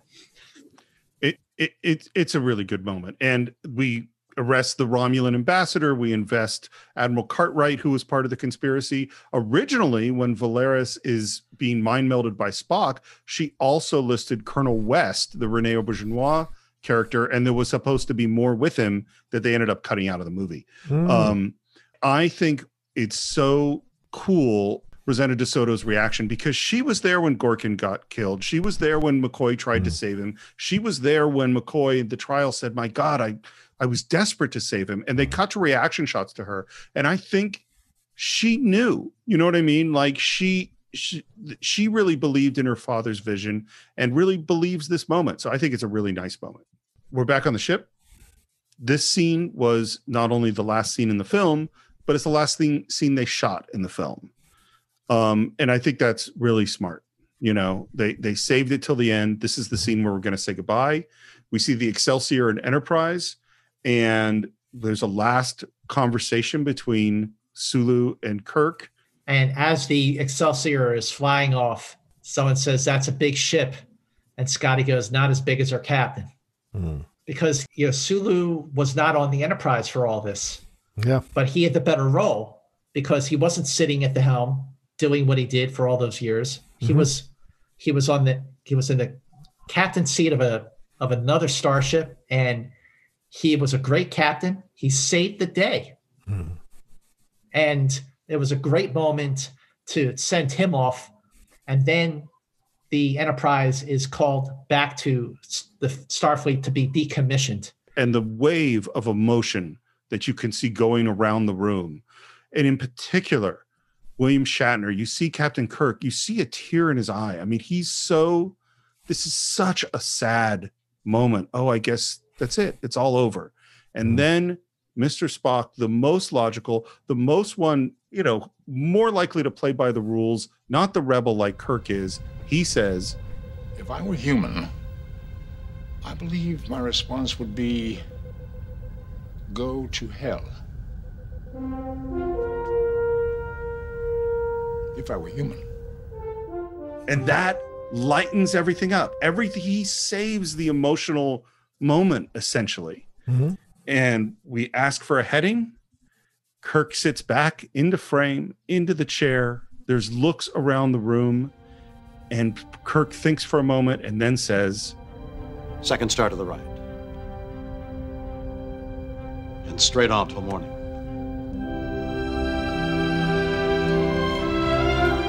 Yeah, he owns the moment. Obviously, a quote from Peter Pan. Yeah.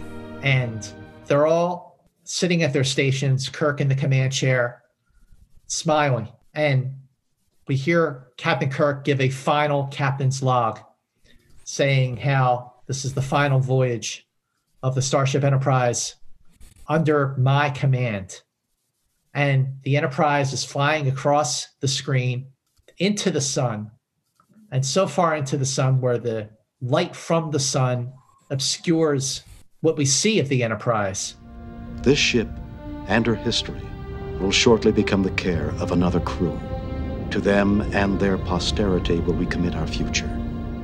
They will continue the voyages we have begun and journey to all the undiscovered countries, boldly going where no man, where no one has gone before.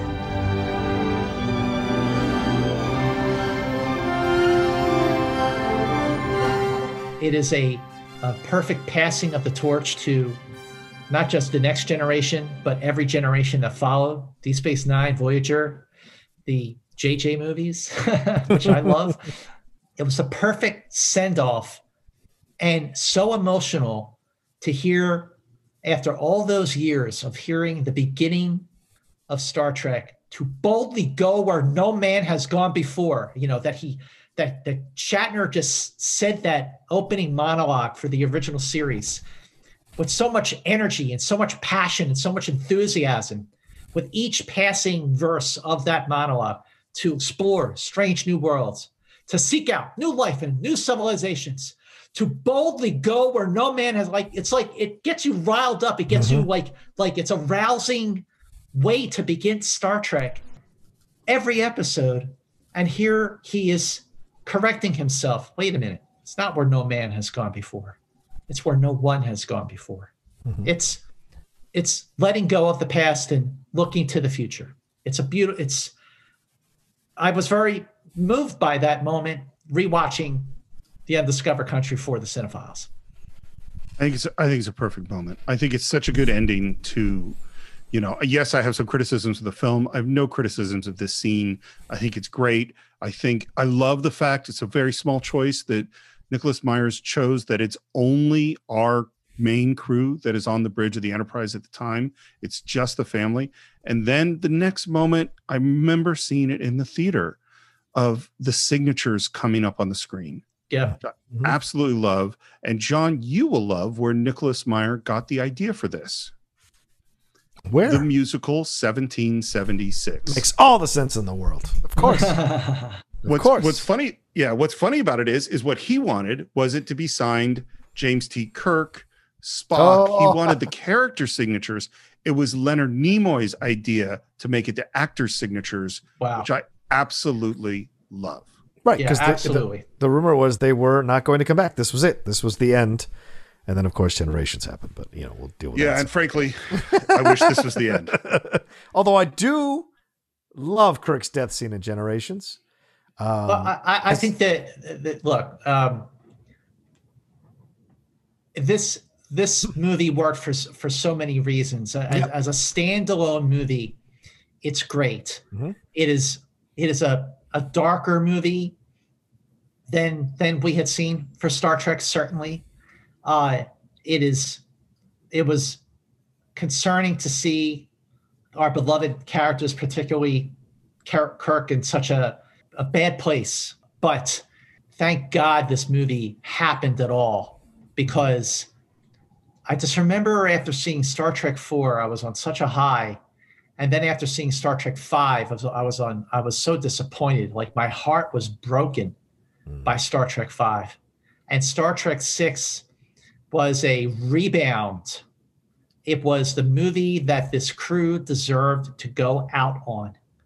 And I kind of wish that they did not, that at least Shatner and Jimmy Doohan and Walter Koenig did not do Generations.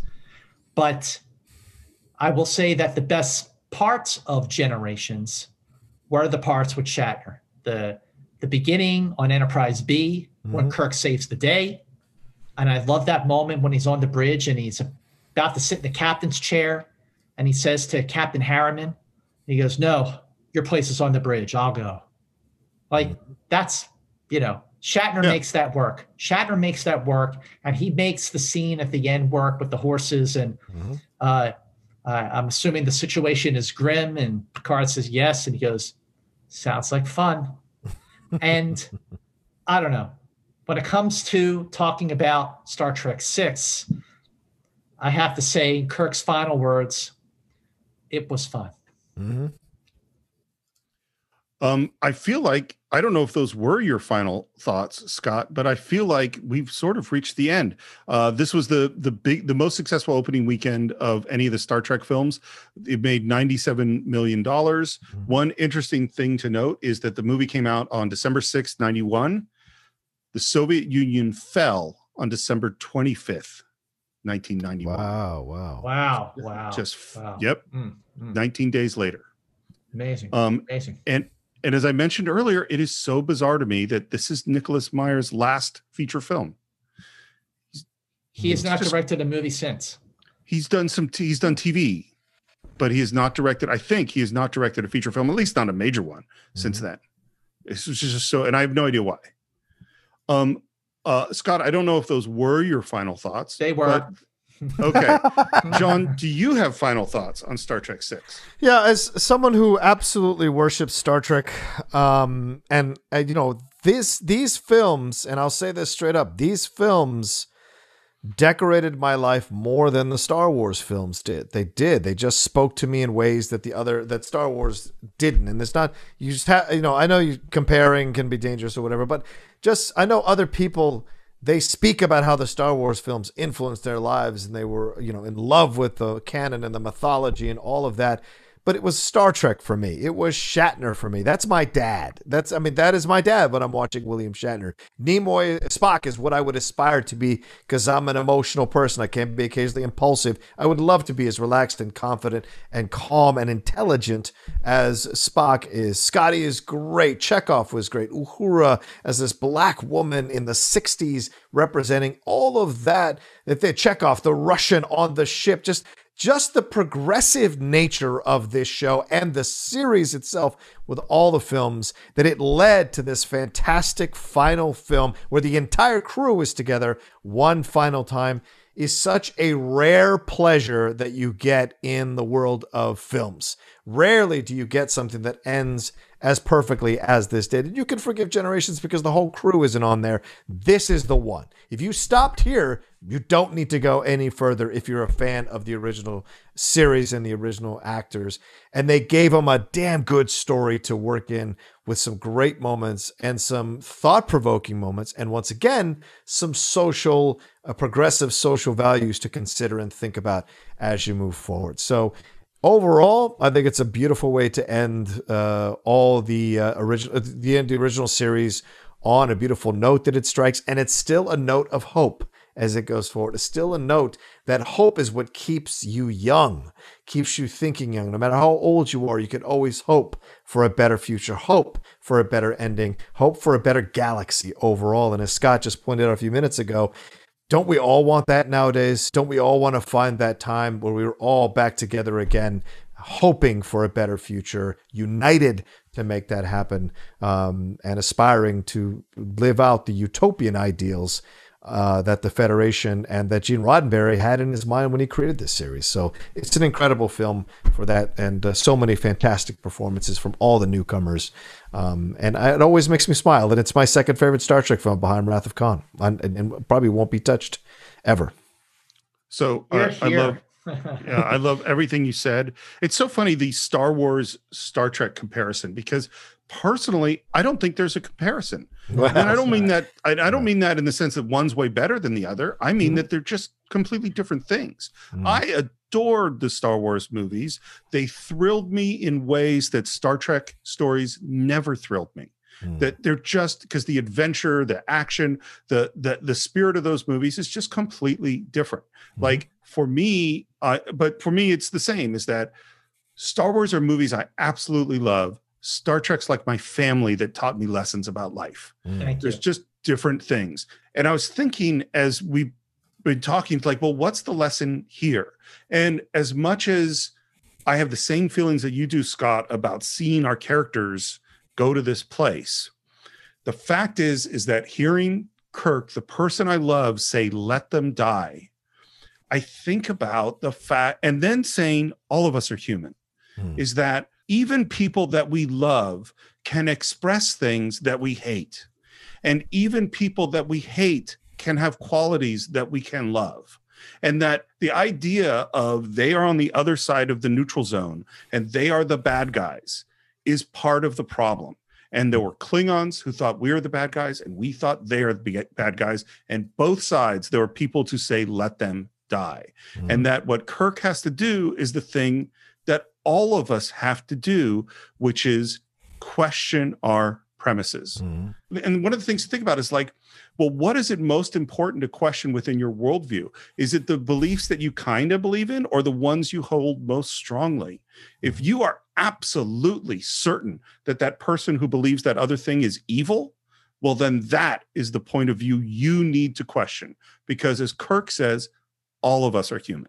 There is good over there. There is complexity over there. There are errors in myself and my own judgments. And there are things to constantly learn, even when you get old and inflexible. That is the time that it's even more important to question those inflexible beliefs. That is what Star Trek 6 has taught me. And that is what Star Trek continues to challenge me to think. So that's what we think of Star Trek 6. Of course, we always want to hear what you think. Please visit us on our Facebook page. Do a search for the Cine-Files. You can follow the show on Twitter at Cine_Files, on Instagram at the Cine-Files Podcast. Subscribe to the show on Apple Podcasts. Please leave your reviews there. Or maybe you subscribe to the show on YouTube and leave your comments there. Maybe you want to subscribe to the show on Spotify or through Overcast or through any of your other methods of getting it. You can get the show anywhere you want. You can buy or stream Star Trek 6 through Amazon Prime, along with every other movie we've ever done. You can support the show on patreon.com/the Cine-Files. You could also hear a whole bunch more about James T. Kirk, Mr. Spock, Dr. McCoy, and the rest of the crew of the original series on our brand new podcast, Enterprise Incidents with Scott and Steve. And just in 2 or 3 days, we will be releasing our 3rd episode on the Corbomite maneuver. John, how would they reach you? You can reach me at The Roca Says on Twitter and on Instagram. And if you'd like to come over to my YouTube page, see all the stuff we're doing there, please come over to youtube.com/John Roca Says, the Outlaw Nation outlet. Come and be a part of that as well. And Scott Mantz, you know there's no one else that we want to talk Star Trek with. Yeah. Thank you so much for coming on the show.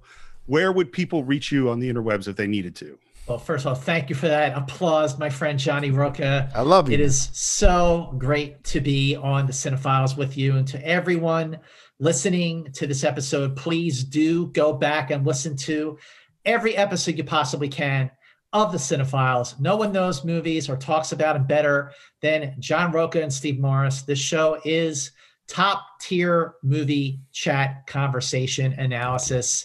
And this is a show that you should absolutely subscribe to and bookmark and come back to week after week. You can follow me on Twitter and Instagram at Movie Mantz, and you can check out my YouTube channel, which is just Scott Mantz. Look it up on YouTube, search for Scott Mantz for all my own film content. And again, please check out our brand new Star Trek series, our new podcast, Enterprise Incidents. We're doing all 80 episodes of the original series, and we're going in production order, and we're having a blast. So you can catch us there, and John will be our first guest star very, very, very soon.